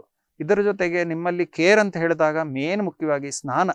ಈಗ ಹೆಚ್ಚಿನವರಲ್ಲಿ ನಾವು ಸ್ನಾನ ಮಾಡುವಂಥದ್ದು, ಈಗ ನನ್ನಲ್ಲಿ ಕೆಲವರು ಪ್ರೊಫೆಷ್ನಲಿ ಕೆಲವರು ಬಂದಾಗ ಈ ಬೋಟಲ್ಲಿ ಮೀನು ಹಿಡಿಲಿಕ್ಕೆ ಹೋಗ್ತಾರೆ ಅಂತ ಹೇಳ್ತಾರೆ. ಈಗೆಲ್ಲ ಸ್ವಲ್ಪ ಮಳೆ ಇರೋದ್ರಿಂದ ಇಲ್ಲ. ಬಟ್ ಅವರಿಗೂ ಕೂಡ ನಾನು ಅದೇ ಹೇಳ್ತೇನೆ, ನಿಮ್ಮಲ್ಲಿ ಏನು ಮದ್ದು ಮಾಡ್ತೀರಿ, ಮದ್ದು ಮಾಡೋದ್ರಿಂದ ರೋಗ ಹೋದ ನಂತರ ಬರದೇ ಇರಲಿಕ್ಕೆ ನಿಮ್ಮ ದಿನನಿತ್ಯ ಜೀವನದಲ್ಲಿ ಏನು ಮಾಡಬೇಕು ಅದನ್ನು ಕೇರ್ ತೊಗೊಂಡ್ರೆ ಸಾಕು. ಈಗ ನೆಕ್ಸ್ಟ್ ಬಂದಾಗ ಕೆಲವೊಂದು ಪರ್ಟಿಕ್ಯುಲರ್ ಇಶ್ಯೂಸ್ ಅಂತ ಹೇಳ್ತೇವೆ. ಈಗ ಉಗುರು ನಾವು ಉಗುರು ಸುತ್ತಂತ ಆಗಲಿ ಹೇಳೋದಾಗಲಿ, ಇಲ್ಲ ಉಗುರು ಕಂತುದಂತ ಹೇಳೋದಾಗಲಿ, ಇಲ್ಲ ಫಂಗಸ್ಸಿಗಾಗಲಿ ನಮ್ಮಲ್ಲಿ ಯಾರು ಒಂದು ಒಳ್ಳೆ ಹಿರಿಯರು ಇರ್ತಾರೆ ಅವ್ರದ್ದೊಂದು ಅಡ್ವೈಸ್ ತೆಗೆದು ಸರಿಯಾಗಿ ನಿಮ್ಮಲ್ಲಿ ಉಗುರನ್ನು ಅವಾಗ ತೆಕ್ಕೊಳ್ಳೋದು, ಆ ಉಗುರನ್ನು ಚರ್ಮದ ಒಳಗಡೆ ಕಂತಲಿಕ್ಕೆ ಬಿಡದೆ ಕಟ್ ಮಾಡಿಕೊಂಡು ಕೇರ್ ತೊಗೊಳ್ಳೋದು, ವಾಶ್ ಮಾಡಿ ಡ್ರೈ ಮಾಡ್ಕೊಳ್ಳೋದು, ಶೂ ಹಾಕ್ಕೊಳ್ಳೋಂಥ ವ್ಯವಸ್ಥೆಯಲ್ಲಿ ಈ ಮಳೆಯಲ್ಲಿ ನೆಂದು ಒದ್ದೆ ಆಗಿರೋದು ಸಾಕ್ಸ್ ಹಾಕ್ಕೊಂಡು ಓಡಾಡ್ಕೊಳ್ಳೋದು. ಈ ಕೆಲವೊಮ್ಮೆ ನಿಮ್ಮಲ್ಲಿ ಪ್ರೊಫೆಷ್ನಲಿ ಮತ್ತೆ ಆಗೇನು ಹೇಳ್ಬೋದು, ಈ ಬಂದರಲ್ಲಿ ಕೆಲವರು ಕೆಲಸ ಮಾಡ್ತಾರೆ, ಶೂ ಹಾಕಿರ್ತಾರೆ ಐಸ್ ಇರುವಂಥದ್ದು. ಅಂಥ ಸಿಚುವೇಷನಲ್ಲಿ ಕಂಟಿನ್ಯೂಸ್ ಆಗಿ ಮಾಡದೆ ಮಧ್ಯೆಯಲ್ಲಿ ಎಡೆಯಲ್ಲಿ ಗ್ಯಾಪ್ ತೊಗೊಂಡು ಜಾಗ್ರತೆ ಮಾಡುವಂಥದ್ದು. ಶಾಲೆ ಹೋಗೋ ಮಕ್ಕಳಲ್ಲಿ ಸ್ಪೋರ್ಟ್ಸ್ ಯಾರು ಆಡ್ತಾರೆ ಮಾಡ್ತಾರೆ ಅವರಲ್ಲಿ ಬಳಸುವಂಥ ಶೂ ತುಂಬ ಒದ್ದೆ ಆಗಿದ್ದರೆ ಅದನ್ನೆಲ್ಲ ಡ್ರೈ ಮಾಡ್ಕೊಳ್ಳುವಂಥದ್ದು. ಇದು ಬೇಸಿಕ್ ಕೇರ್ ಬೇಕಾಗತ್ತೆ. ಇನ್ನು ಸ್ಕ್ಯಾಲ್ಪಿಗೆ ಅಂದರೆ ತಲೆ ಒಂದು ಜಾಗಕ್ಕೆ ನಮ್ಮಲ್ಲಿ ಕೂದಲಿನ ವಿಷಯಕ್ಕೆ ಬಂದಾಗ ಮತ್ತೆ ತಲೆ ಸ್ನಾನ ಮಾಡೋ ವಿಷಯಕ್ಕೂ ಕೂಡ ಹಾಗೇನೆ on average basis on alternate day ದಿನ ತಲೆ ಸ್ನಾನ ಮಾಡಲೇಬೇಕು. ಅದಕ್ಕೆ ತಕ್ಕಾಗಿ ನಿಮ್ಮಲ್ಲಿ ಏನಾದ್ರು ಮೆಡಿಕಲ್ ಇಶ್ಯೂ ಉಂಟು ಅದಕ್ಕೆ ಅಂತೇಳಿ ನಾವು ಕೊಟ್ಟಿರುವಂಥ ಔಷಧ ಇರ್ಬೋದು, ಶಾಂಪೂ ಆಗಿರ್ಬೋದು, ಲೋಷನ್ ಇರ್ಬೋದು, ಅದನ್ನು ಹೇಗೆ ಹೇಳಿರ್ತೇವೆ ಅದನ್ನು ಸರಿಯಾಗಿ ಪಾಲಿಸಿ ನೀವು ಕಂಟಿನ್ಯೂ ಮಾಡಬೇಕಾಗತ್ತೆ. ಮತ್ತು ಅದನ್ನು ನೀವು ತದನಂತರ ಬೇಕಿದ್ದರೆ ಕಂಟಿನ್ಯೂ ಮಾಡಬೇಕಾ ಬೇಡ ನೀವು ವೈದ್ಯರಲ್ಲಿ ಕೇಳಿದಾಗ ಅದರಲ್ಲಿ ನಿಮ್ಗೆ ಅವರು ಕರೆಕ್ಟಾಗಿ ಒಂದು ಅಡ್ವೈಸ್ ಕೊಡ್ತಾರೆ. S doctor. ಹಾಗೇನು ಗದ್ದೆಯಲ್ಲಿ ಕೆಲಸ ಮಾಡೋರು ಜಾಸ್ತಿ ಇರ್ತಾರೆ ಇವಾಗ, ಅಂದ್ರೆ ಮಳೆಗಾಲ ಪ್ರಾರಂಭ ಆದಾಗ ಗದ್ದೆಯಲ್ಲಿ ನಾಟಿ ಎಲ್ಲ ಪ್ರಾರಂಭ ಆಗ್ತದೆ. ಸೊ ಜಾಸ್ತಿ ಸಮಯ ಅವರು ಕೆಸರಿನಲ್ಲೇ ಇರ್ಬೇಕಾಗ್ತದೆ. ಆ ಟೈಮಲ್ಲಿ ಡಾಕ್ಟರ್ ಅವರು ಹೇಗೆ ಕೇರ್ ತಗೊಳ್ಬೇಕು ಅಂತ? ಒಂದು, ಈಗ ನಮ್ಮಲ್ಲಿ ಕೆಲಸದ ಒತ್ತಡದಲ್ಲಿ ನಾವು ಏನು ಒಂದು ಅವಶ್ಯಕತೆ ಉಂಟು ಅದನ್ನು ನೀವು ಮಾಡ್ತಿರ್ಬೇಕಾದ್ರೆ ಕೆಲಸ ಮುಗಿದ ನಂತರ, ಈಗ ನಮ್ಮ ಕೆಲಸ ಮುಗಿದ ನಂತರ ನಾವು ಮನೆಗೆ ಹೋಗಿ ನಮ್ಮಲ್ಲಿ ಒಂದು ಸ್ನಾನ ಮಾಡುವಂಥ ಕ್ರಿಯೆ ಆಗಲಿ ಡಿಲೇ ಮಾಡಬಾರ್ದು. ಅಂದರೆ ಈಗ ಈ ಗದ್ದೆಯಲ್ಲಿ ಕೆಲಸ ಮಾಡೋದೊಂದೇ ಇಲ್ಲ, ಈಗ ಒಂದು ವ್ಯಕ್ತಿ ಒಂದು ಚಿಕ್ಕ ವಯಸ್ಸರು ಇರ್ಬೋದು, ಸ್ವಲ್ಪ ಅಡಲ್ಟೇ ಇರ್ಬೋದು, ಇಲ್ಲ ಮಕ್ಕಳೇ ಇರ್ಬೋದು, ಒಂದು ಜಿಮ್ಮಿಗೆ ಹೋಗ್ತಾರೆ, ಆಡ್ಲಿಕ್ಕೆ ಹೋಗ್ತಾರೆ. ಆಟ ಮುಗಿದ ನಂತರ 3 ಗಂಟೆ 4 ಗಂಟೆ ಆದಮೇಲೆ ಸ್ನಾನ ಮಾಡೋದಲ್ಲ, ಕೂಡಲೇ ಮಾಡಬೇಕು. ಈಗ ಹೆಚ್ಚಿನ ಒಂದು ಫಂಗಲ್ ಇನ್ಫೆಕ್ಷನ್ಸಲ್ಲಿ ಮೇಯ್ನ್ ಆಗಿ ಇದಕ್ಕೆ ಇಂಪಾರ್ಟೆನ್ಸ್ ಆ ಥರ ಕೊಡುತ್ತೇವೆ. ಅದು ಮಾಡಬೇಕಾದ್ರೆ ಕರೆಕ್ಟಾಗಿ ಮಾಡಿಕೊಂಡ್ರೆ ನಿಮ್ಮಲ್ಲಿ ಬರುವಂಥ ಇನ್ಸಿಡೆನ್ಸ್ ಅಂದರೆ ವಾಪಸ್ ರಿಯಕರೆನ್ಸ್ ಕಡಿಮೆ ಆಗುತ್ತೆ. ಮತ್ತು ಆ ಒಂದು ಕೆಲಸದ ಇದರಲ್ಲಿ ನೀವು ಮಾಡಲೇಬೇಕು. ಈಗ ಒಂದು ಗೆದ್ದೆ ಮೇಲೆ ಕೆಲಸ ಅಂತ ಹೇಳ್ತೀರಿ, ಅದು ನೀರಲ್ಲಿ ಕೆಲಸ ಮಾಡಲೇಬೇಕು, ಅದಕ್ಕೆ ವಿಧಿ ಇಲ್ಲ. ಬಟ್ ನಿಮ್ಮಲ್ಲಿ ಇನ್ಫೆಕ್ಷನ್ಸ್ ಇದ್ದರೆ, ಅದಕ್ಕೆ ಜೊತೆಯಾಗಿ ನಿಮಗೆ ಶುಗರ್ ಇಶ್ಯೂಸ್ ಇದ್ದರೆ, ನಮ್ಮಲ್ಲಿ ಈಗ ಒಂದು ಫಿಸಿಷಿಯನ್ ಕನ್ಸಲ್ಟೇಷನ್ ತೊಗೊಂಡು ನಮ್ಮ ಒಂದು ಪೇಷಂಟ್ ಪ್ರೊಫೈಲಲ್ಲಿ ನಾನು ಹೆಚ್ಚಿನ ಪೇಷಂಟ್ಸ್ ನೋಡ್ತೇನೆ, ಅವರಿಗೆ ಯಾವುದಾದ್ರು ಒಂದು ಇಶ್ಯೂ ಇದ್ದರೆ ನಾವು ಅವ್ರನ್ನ ಸ್ವಂತ ಇದು ಕೇರ್ ತಗೊಂಡು ಆ ಒಂದು ಕೋಎಕ್ಸಿಸ್ಟಿಂಗ್ ಇಲ್ಲ ಕೋಮಾರ್ಬಿಡಿಟೀಸ್ ಅಂತ ಹೇಳ್ತೇವೆ, ಹೆಚ್ಚಿನವರಿಗೆ ಶುಗರ್ ಇದ್ದಾಗ ನಾವು ಚಿಕಿತ್ಸೆ ಮಾಡಲಿಕ್ಕೆ ಅವರಿಗೆ ಇಚ್ಛೆ ತೋರಿಸಿದಾಗ ಅವ್ರು ಮಾಡುವುದಿಲ್ಲ. ಅದನ್ನು ನೀವು ಸರಿಯಾಗಿ ಒಂಚೂರು ಕೇರ್ ತೊಗೊಳ್ಳೇಬೇಕು. ಸೊ ಈಗ ನಿಮ್ಮಲ್ಲಿ ಎಲ್ಲ ಮಾಡಿ ಡ್ರೈ ಆಯಿತು, ಜಾಗ್ರತೆ ಮಾಡಿದಿರಿ, ಅದರಿಂದ ನಮ್ಮ ಮಾಡುವಂಥ ಕ್ರಿಯೆಯಲ್ಲಿ ಏನು ನಿಮ್ಮ ಎಫರ್ಟ್ ಉಂಟು ಅದು ಹಾಕಿದಿರಿ, ಅದು ಬಿಟ್ಟು ಬಂದಾಗ ಮತ್ತೆ ಮದ್ದು ಮಾಡಬೇಕಾಗತ್ತೆ. ಓಕೆ ಡಾಕ್ಟರ್, ಇನ್ನು ಸ್ಪೆಷಲ್ ಇಶ್ಯೂಸ್ ಏನಿರುತ್ತೆ ಡಾಕ್ಟರ್ ಈಗ ಟ್ರಾವೆಲಿಂಗ್ ಟೈಮಲ್ಲಿ ಏನೆಲ್ಲ ಫೇಸ್ ಆಗ್ತದೆ? ನಮ್ಮಲ್ಲಿ ಈಗ ನಾವು ಪ್ರೊಫೆಷನಲಿ ನೋಡೋದಾದರೆ, ಅವಾಗ ನಾನು ಹೇಳಿದಾಗ ಒಂದು ಸ್ಕೇಬೀಸ್ ಅಂತ ಹೇಳಿದೆ, ಅಂದರೆ ನನ್ನಲ್ಲಿ ಒಂದು ವಿಚಾರ ಇಟ್ಕೊಂಡು ನಾನು ಯಾವುದೇ ಒಂದು ಜಾಗಕ್ಕೆ ಹೋಗಬೇಕು, ನಾನು ಅಲ್ಲಿ ಉಳಿಬೇಕು, ಅಲ್ಲಿ ಈ ಕೆಲವೊಂದು ಸ್ಟೇ ಪ್ಲೇಸಸಲ್ಲಿ ಹೋಟ್ಲ್ ಇರ್ಬೋದು, ರಿಸಾರ್ಟ್ ಇರ್ಬೋದು, ಇಲ್ಲ ಒಂದು ಚಿಕ್ಕ ಜಾಗ ಇರ್ಬೋದು, ನಿಮ್ಮಲ್ಲಿ ಯಾರಿಗಾದರೂ ಒಂದು ವ್ಯಕ್ತಿಗೆ, ಈಗ ನಮ್ಮಲ್ಲಿ ಒಂದು ಇನ್ಫೆಕ್ಷಸ್ ಡಿಸೀಸ್ ಅಂತ ಹೇಳ್ತೇವೆ, ಅಂದರೆ ಊಟದ ಇದರಲ್ಲಿ ಹೇಳುವುದಾದರೆ ಟೈಫಾಯ್ಡ್ ಹೇಗೆ ಹರಡುತ್ತೆ ಹೇಳ್ತಾರೆ, ಗ್ಲಾಸಲ್ಲಿ ಕೈ ಹಾಕಬಾರ್ದು ಸರ್ವ್ ಮಾಡೋರು, ಹಾಗೇ ಈ ನಿಮ್ಮ ನೋಡ್ಕೊಳ್ಳುವಂಥವ್ರು ಇರ್ಬೋದು, ನಿಮ್ಮಲ್ಲಿ ಅಲ್ಲಿ ಇದ್ದು ಹೋದವ್ರು ಇರ್ಬೋದು, ಅವರಿಗೆ ಸ್ಕೇಬೀಸ್ ಅಂತ ಏನು ಇದ್ದರೆ, ಅಲ್ಲಿ ನೀವು ನಿಮ್ಮ ಒಂದು ಸ್ಟೇ ಇದ್ದಿದ್ದ ಜಾಗದಲ್ಲಿ, ಅದು ನಿಮ್ಮ ಕಣ್ಣಿಗೂ ತೋರುವುದಿಲ್ಲ, ಬಟ್ ಕ್ಲೀನಾಗಿ ಹೈಜೀನ್ ಇಲ್ಲ ಅಂದರೆ ಅದನ್ನು ಬಳಸಬಾರ್ದು. ಮತ್ತೆ ಅನುಕೂಲ ಅಂತಲ್ಲ, ದಿನ ಆವಾಗ ರೆಗ್ಯುಲರ್ ಸ್ನಾನ ಮಾಡಿದ್ರೆ ಅದು ಇರುವಂಥ ತೊಂದರೆ ಕಡಿಮೆ ಆಗುತ್ತೆ. ಎಲ್ಲಾದರೂ ಡೌಟ್ಫುಲ್ ಇದ್ದರೆ ಅದನ್ನು ಕೂಡಲೇ ನೀವು ಡಾಕ್ಟ್ರನ್ನ ಮೀಟ್ ಮಾಡಿದ್ರೆ ಅದನ್ನು ಅವರು ಹೇಳ್ತಾರೆ. ನೆಕ್ಸ್ಟು ಈಗಿನ ಇದರಲ್ಲಿ ನಾವು ಹೆಚ್ಚಿನವರಲ್ಲ, ಬಟ್ ಶಾಲೆ ಹೋಗೋ ಮಕ್ಕಳಲ್ಲೂ ನೋಡಿದ್ದೇನೆ, ಸ್ವಲ್ಪ ಎಲ್ಲಾದರೂ ಈ ಒಂಚೂರು ನಮ್ಮ ಗುಡ್ಡ ಬೆಟ್ಟ ಇಲ್ಲ ಟ್ರೆಕ್ಕಿಂಗ್ ಹೋದಾಗ ಬ್ಲಿಸ್ಟರ್ ಬೀಟಲ್ ಡರ್ಮಟೈಟಿಸ್ ಅಂತ ಹೇಳ್ತೇವೆ, ಅಂದರೆ ಈ ಒಂದು ಬೀಟಲ್ ಅನ್ನೋದು ನಮ್ಮ ಈ ಜಾಗದಲ್ಲಿ ಕೂಡ ಉಂಟು, ಅದು ನಿಮ್ಮ ಮೈಯಲ್ಲಿ ಹರಿದಾಡಿದಾಗ ಅದು ನಿಮ್ಮನ್ನು ಕಚ್ಚುವುದಿಲ್ಲ, ಆದರೆ ಅದು ನಿಮ್ಮ ಮೈಗೆ ಕಾಂಟ್ಯಾಕ್ಟ್ ಬಂದು ತದನಂತರ, ಅಂದರೆ ಈಗ ಮೊನ್ನೆ ಒಂದು ಎಕ್ಸಾಂಪಲ್ ಕೊಡೋದಾದರೆ, ಒಂದು ವ್ಯಕ್ತಿ ಬಂದರು, ಸರ್ ನಾನು ಗಾಡಿ ತೊಳೆದೆ ಸರ್, ಗಾಡಿ ತೊಳೆದು ನಾನು ಹೊರಗಡೆ ಬಂದು ಬೇರೇನೂ ಆಗಲಿಲ್ಲ, ನನಗೆ ಸಡನ್ನಾಗಿ ಏನೋ ಒಂಥರ ಈ ಥರ ಆಯಿತು ಅಂತೇಳಿ, ಅದರಿಂದ ಮಾರನೇ ಒಂದು ಬೆಳಿಗ್ಗೆ ನೋಡ್ತೇನೆ ಇದೆಲ್ಲ ನೋಡಿದಾಗ ಒಂಥರ ರಾಸ್ಟರ್ ಅಂದರೆ ಈ ಸರ್ಪಸುತ್ತ ಥರ ಕಾಣಿಸು ಉಂಟು, ಬಟ್ ಇದು ಅಲ್ಲ ಅನಿಸ್ತಾ ಇದೆ, ಅದಕ್ಕೆ ನಾನು ನಿಮ್ಮಲ್ಲಿ ಬಂದೆ ಅಂದೆ. ಸೊ ಆ ಥರದ್ದು ಸುಮಾರು ಪೇಷಂಟು ನೋಡ್ತೇವೆ. So when you are travelling doing things, particularly you should be conscious R have an thought, ಎಲ್ಲಿ ಸ್ಟೇ ಮಾಡ್ತೀರಿ, ಅಲ್ಲಿ ಹೈಜೀನ್ ಹೇಗುಂಟು, ಅದೇ ಜೊತೆ ನಿಮ್ಮಲ್ಲಿ ನೀವು ಹೋಗುವಂಥ ನಿಮ್ಮ ಪ್ರೈವೇಟ್ ಅಂದರೆ ನಿಮ್ಮ ಪರ್ಸನಲ್ ಬಿಲಾಂಗಿಂಗ್ಸಲ್ಲಿ ಕೇರ್ ತೊಗೊಳ್ಳುವಂಗೆ ಟಬಲ್ ಆಗಲಿ ಅದೆಲ್ಲ ನಿಮ್ಮ ಸ್ವಂತದ್ದು ತೊಗೊಂಡು ಹೋದರೆ ಒಳ್ಳೆಯದು. ನೆಕ್ಸ್ಟು ಈ ಒಂದು ಸಿಚುವೇಷನಲ್ಲಿ ಬ್ಲಿಸ್ಟರ್ ಬೀಟಲ್ ಡರ್ಮಟೈಟಿಸ್ ಅಂತ ಏನು ಹೇಳ್ತೇನೆ, ಅದು ಯೂಶಲಿ ಎಕ್ಸ್ಪೋಸ್ಡ್ ಏರಿಯಾಸಲ್ಲಿ ಆದಾಗ ತುಂಬ ತೊಂದರೆ ಕೊಡುತ್ತೆ, ಮುಖದಲ್ಲಾಗಲಿ ನೋಡ್ಲಿಕ್ಕೆ ಒಂಥರ ಅನಾನುಕೂಲ ಆಗುತ್ತೆ. ಸೊ ಕೆಲವೊಮ್ಮೆ ನಿಮ್ಮಲ್ಲಿ ಯಾವುದೇ ಒಂದು ಹುಳ ಆಗಲಿ ಯಾವುದೇ ಒಂದು ಇದನ್ನು ನೋಡಿ ನಿಮ್ಮಲ್ಲಿ ಅದರಿಂದ ತೊಂದರೆ ಇದ್ದರೆ ಅದರಿಂದ ದೂರ ಉಳಿಬೇಕು, ಇಲ್ಲ ಅಂಥ ಜಾಗನ ಸ್ವಲ್ಪ ನೋಡ್ಕೊಂಡು ಅವಾಯ್ಡ್ ಮಾಡಬೇಕು. ಮತ್ತು ನೀರಲ್ಲಿ ತೊಗೊಂಡಾಗ ಕೆಲವು ಕಡೆ ಹೋದಾಗ ಮಾಡಿದಾಗ ನಿಮ್ಮಲ್ಲಿ ಟ್ರಾವೆಲಲ್ಲಿ ನಿಮ್ಮ ಬೇರೆ ಒಂದು ಈ ಡೀಪ್ ಫಂಗಲ್ ಇನ್ಫೆಕ್ಷನ್ ಅಂತ ಹೇಳ್ತೇವೆ, ಸ್ವಲ್ಪ ಕಡಿಮೆ, ಭಾರಿ ಕಡಿಮೆ, ಬಟ್ ನೋಡಿದ್ದೇನೆ. ಅಂದರೆ ಈಗ ನೀವೊಂದು ಕೆಸರಿರೋ ಜಾಗದಲ್ಲಿ ನಡೀತಿರ್ಬೇಕಾದ್ರೆ ಮಾಡ್ತಿರ್ಬೇಕಾದ್ರೆ ಮುಳ್ಳಾಗಲಿ ಅದರಿಂದ ಮೂಲಕ ನಿಮ್ಗೇನು ಒಂದು ತೊಂದರೆ ಆಗುತ್ತೆ. ಈಗ ಜಗ್ಗರಣೆ ಅಂತ ಏನು ಹೇಳ್ತೇವೆ ಅದು ಸೂಪರ್ಫಿಷಿಯಲು, ಇದು ಡೀಪ್ ಅಂತ ಹೇಳ್ತೇವೆ, ಸ್ಪೋರೋಟ್ರೈಕೋಸಿಸ್ ಅಂತ ಹೇಳ್ತೇವೆ, ನೋಡಿದ್ದೇವೆ ಕೆಲವೊಂದು ಕೇಸಸ್ಸು, ಅದಕ್ಕೆ ಸರಿಯಾದ ಮತ್ತೆ ಎಲಾಬರೇಟ್ ಟ್ರೀಟ್ಮೆಂಟ್ ಮಾಡಬೇಕಾಗತ್ತೆ. ಸೊ ಟ್ರಾವೆಲ್ ಮಾಡಬೇಕಾದ್ರೆ ಮೇನ್ ಆಗಿ you should look out for something which is more infectious only. Okay doctor, ಈಗ ಇನ್ನು ಮಳೆಗಾಲ ಅಂತಲ್ಲ, ಎಲ್ಲಾ ಟೈಮಲ್ಲೂ ಕೂಡ ನಾವು ಚರ್ಮದ ಆರೈಕೆಯನ್ನ ಹೇಗೆ ಮಾಡ್ಕೊಳ್ಬೇಕು ಅಂತ? ಒಂದು ಮುಖ್ಯವಾಗಿ ಇದರಲ್ಲಿ the first and foremost pivot point ಅಂದರೆ the basic thing is about applying A good moisturiser. ನಿಮ್ಮಲ್ಲಿ ಈಗ ಕನ್ವೆನ್ಷನಲ್ ಮಾಯಿಶ್ಚರೈಸರ್ಸ್ ಏನು ಉಂಟು ಬಳಸ್ತಾ ಇದ್ದೀರಿ, ಅದರಿಂದ ನಿಮಗೆ ಲಾಭ ಆಗೋದಿದ್ದರೆ ದಿನಕ್ಕೆ ಒಂದೆರಡು ಸರಿ ಅದನ್ನು ಅಡಿಷ್ನಲಿ ಬಳಸುವಂಥದ್ದು. ಇಲ್ಲ ನಿಮ್ಮ ಸ್ಕಿನ್ನಿಗೆ ಸರಿಯಾಗಿ ಬೇರೆ ಸ್ಪೆಸಿಫಿಕ್ ಇಶ್ಯೂಸ್ ಇತ್ತು, ಈಗ ಹೆರಿಡಿಟ್ರಿ ಅಂತ ಹೇಳ್ತೇವೆ ಕೆಲವರಲ್ಲಿ, ಇಲ್ಲಿ ಒಂದು ನೋಡೋದಂತಾದರೆ ಇಕ್ಥಿಯೋಸಿಸ್ ಅಂತ ಹೇಳ್ತೇವೆ, ತುಂಬ ಫಿಶ್ ಸ್ಕಿನ್ ಥರ ಕಾಣಿಸುವಂಥದ್ದು ಕಾಲು ಮತ್ತು ಮೈ ಭಾಗದಲ್ಲಿ ಇರುತ್ತೆ, ಅದಕ್ಕೆ ಬೇರೆ ಬೇರೆ ಥರದ್ದು ಸ್ಪೆಸಿಫಿಕ್ ಮಾಯಿಶ್ಚರೈಸರ್ಸ್ ಇರುತ್ತೆ, ಅದನ್ನು ಬಳಸುವಂಥದ್ದು. ಕೆಲವರಲ್ಲಿ ಒಂದು ಅಭ್ಯಾಸ ಇರುತ್ತೆ, ಸ್ನಾನ ಮಾಡಬೇಕಾದ್ರೆ ತುಂಬ ಉಜ್ಜಿ ಸ್ನಾನ ಮಾಡುವುದು, ಇಲ್ಲ ಬೇರೆ ಒಂದು ನಾರ ಆಗಲಿ ಕಲಾಕಿ ಅದನ್ನು ಮಾಡಬಾರ್ದು. ಯಾಕೆಂದರೆ ಚರ್ಮ ನಿಮ್ಮ ಹಸ್ತ ಮತ್ತು ಪಾದ ಬಿಟ್ಟರೆ ಬೇರೆ ಕಡೆ ಎಲ್ಲ ಸಾಫ್ಟು, ಅದಕ್ಕೆ ಇಂಜುರಿ ಅಂತ ಆದಾಗ ಚಿಕ್ಕ ವಯಸ್ಸಲ್ಲಿ ಗೊತ್ತಾಗೋದಿಲ್ಲ, ನಿಮಗೆ ಬೆಳೆದ ಹಾಗೆ ಅದರಿಂದ ತೊಂದರೆ ಗೊತ್ತಾಗುತ್ತೆ, ಅದನ್ನು ಒಂಚೂರು ಅವಾಯ್ಡ್ ಮಾಡಬೇಕು. ನೆಕ್ಸ್ಟು ನಿಮ್ಮ ಜನರಲ್ ಇದರಲ್ಲಿ ಈಗ ನಮ್ಮ ಹಳೆಯ ಪದ್ಧತಿ ಪ್ರಕಾರ ಎಣ್ಣೆ ಸ್ನಾನ ಮಾಡ್ತಾ ಇದ್ವಿ, ಅದು ತುಂಬ ಒಳ್ಳೆಯದು. ನೀವು ಸ್ನಾನಕ್ಕೆ ಮೊದಲಾಗಿ ಕ್ಲೀನ್ ಇರಬೇಕು, ಅಂದರೆ ಎಲ್ಲಾದರೂ ಹುಣ್ಣಾಗಿದೆ, ಗಾಯ ಆಗಿದೆ, ಇಲ್ಲ ಬೇರೆ ಏನಾದ್ರು ತೊಂದರೆ ಆಗಿದೆ ಆವಾಗ ಮಾಡದೆ ಆನ್ ರೆಗ್ಯುಲರ್ ಬೇಸಿಸ್ ಅಲ್ಲದೆ ಇದ್ರು ಮಧ್ಯೆ ಮಧ್ಯೆಯಲ್ಲಿ ಒಂಚೂರು ಎಣ್ಣೆ ಸ್ನಾನ ಮಾಡೋದು ಭಾರಿ ಒಳ್ಳೆಯದು. ಆಹಾರ ಪದಾರ್ಥದಲ್ಲಿ ನೀರಿನಂಶ ಚಂದ ಮಾಡಿ ನಾವು ಎಷ್ಟು ನೀರಿನಂಶ ತಗೊಳ್ತೇವೆ ಅದು ಒಳ್ಳೆಯದು. ಈಗ ಕೆಲವೊಮ್ಮೆ ನಮ್ಮಲ್ಲಿ ಏನಾಗುತ್ತೆ, ನಮ್ಮ ಸುತ್ತಮುತ್ತಲೂ ಇರುವಂಥ ಸ್ಥಿತಿಯಲ್ಲಿ ನಮಗೆ ಟಾಯ್ಲೆಟು ಹೋಗ್ಲಿಕ್ಕೆ ಮಾಡ್ಲಿಕ್ಕೆ ಅನಾನುಕೂಲ ಅಂತ ಹೇಳಿ ನಾವು ನೀರು ಕುಡಿದೇ ಇರ್ತೇವೆ, ಅದು ತಪ್ಪು. Hydration is very very important. Next clothing ಬಂತಂದಾಗ ಈಗ ನಿಮ್ಮಲ್ಲಿ ಏನು ಚರ್ಮದ ತೊಂದರೆ ಇಲ್ಲ, ಕಾಯಿಲೆ ಇಲ್ಲ, ನೀವು ಯಾವುದೇ ಥರದ್ದು ಬಟ್ಟೆ ಹಾಕ್ಕೋಬೋದು. ಆದರೆ ಕೆಲವರಲ್ಲಿ ನಿಮ್ಮ ಒಂದು ಸ್ಥೂಲಕಾಯ ಅಂತ ಹೇಳ್ತೇವೆ, ಅಂದರೆ ನಿಮ್ಮ ದೇಹದ ಇದರಲ್ಲಿ ಬೊಜ್ಜಾಗಲಿ ಬೇರೆ ಬೇರೆ ಕಡೆ ನಿಮ್ಮಲ್ಲಿ ಫ್ಯಾಟ್ ಸ್ವಲ್ಪ ಡೆಪಾಸಿಷನ್ ಜಾಸ್ತಿ ಇದ್ದರೆ, ನಿಮ್ಮಲ್ಲಿ ಫಂಗಲ್ ಇನ್ಫೆಕ್ಷನ್ ಬರುವಂಥ ಸಾಧ್ಯತೆ ಇದ್ದಲ್ಲಿ ತುಂಬ ಇಲ್ ಫಿಟ್ಟಿಂಗ್ ಕ್ಲೋತಿಂಗ್, ಅಂದರೆ ತುಂಬ ಟೈಟ್ ಇರೋದು, ಬಿಗಿ ಇರೋದು, ಅಣಿಯುವಂಥದ್ದು ಅದನ್ನೆಲ್ಲ ಹಾಕಬಾರ್ದು.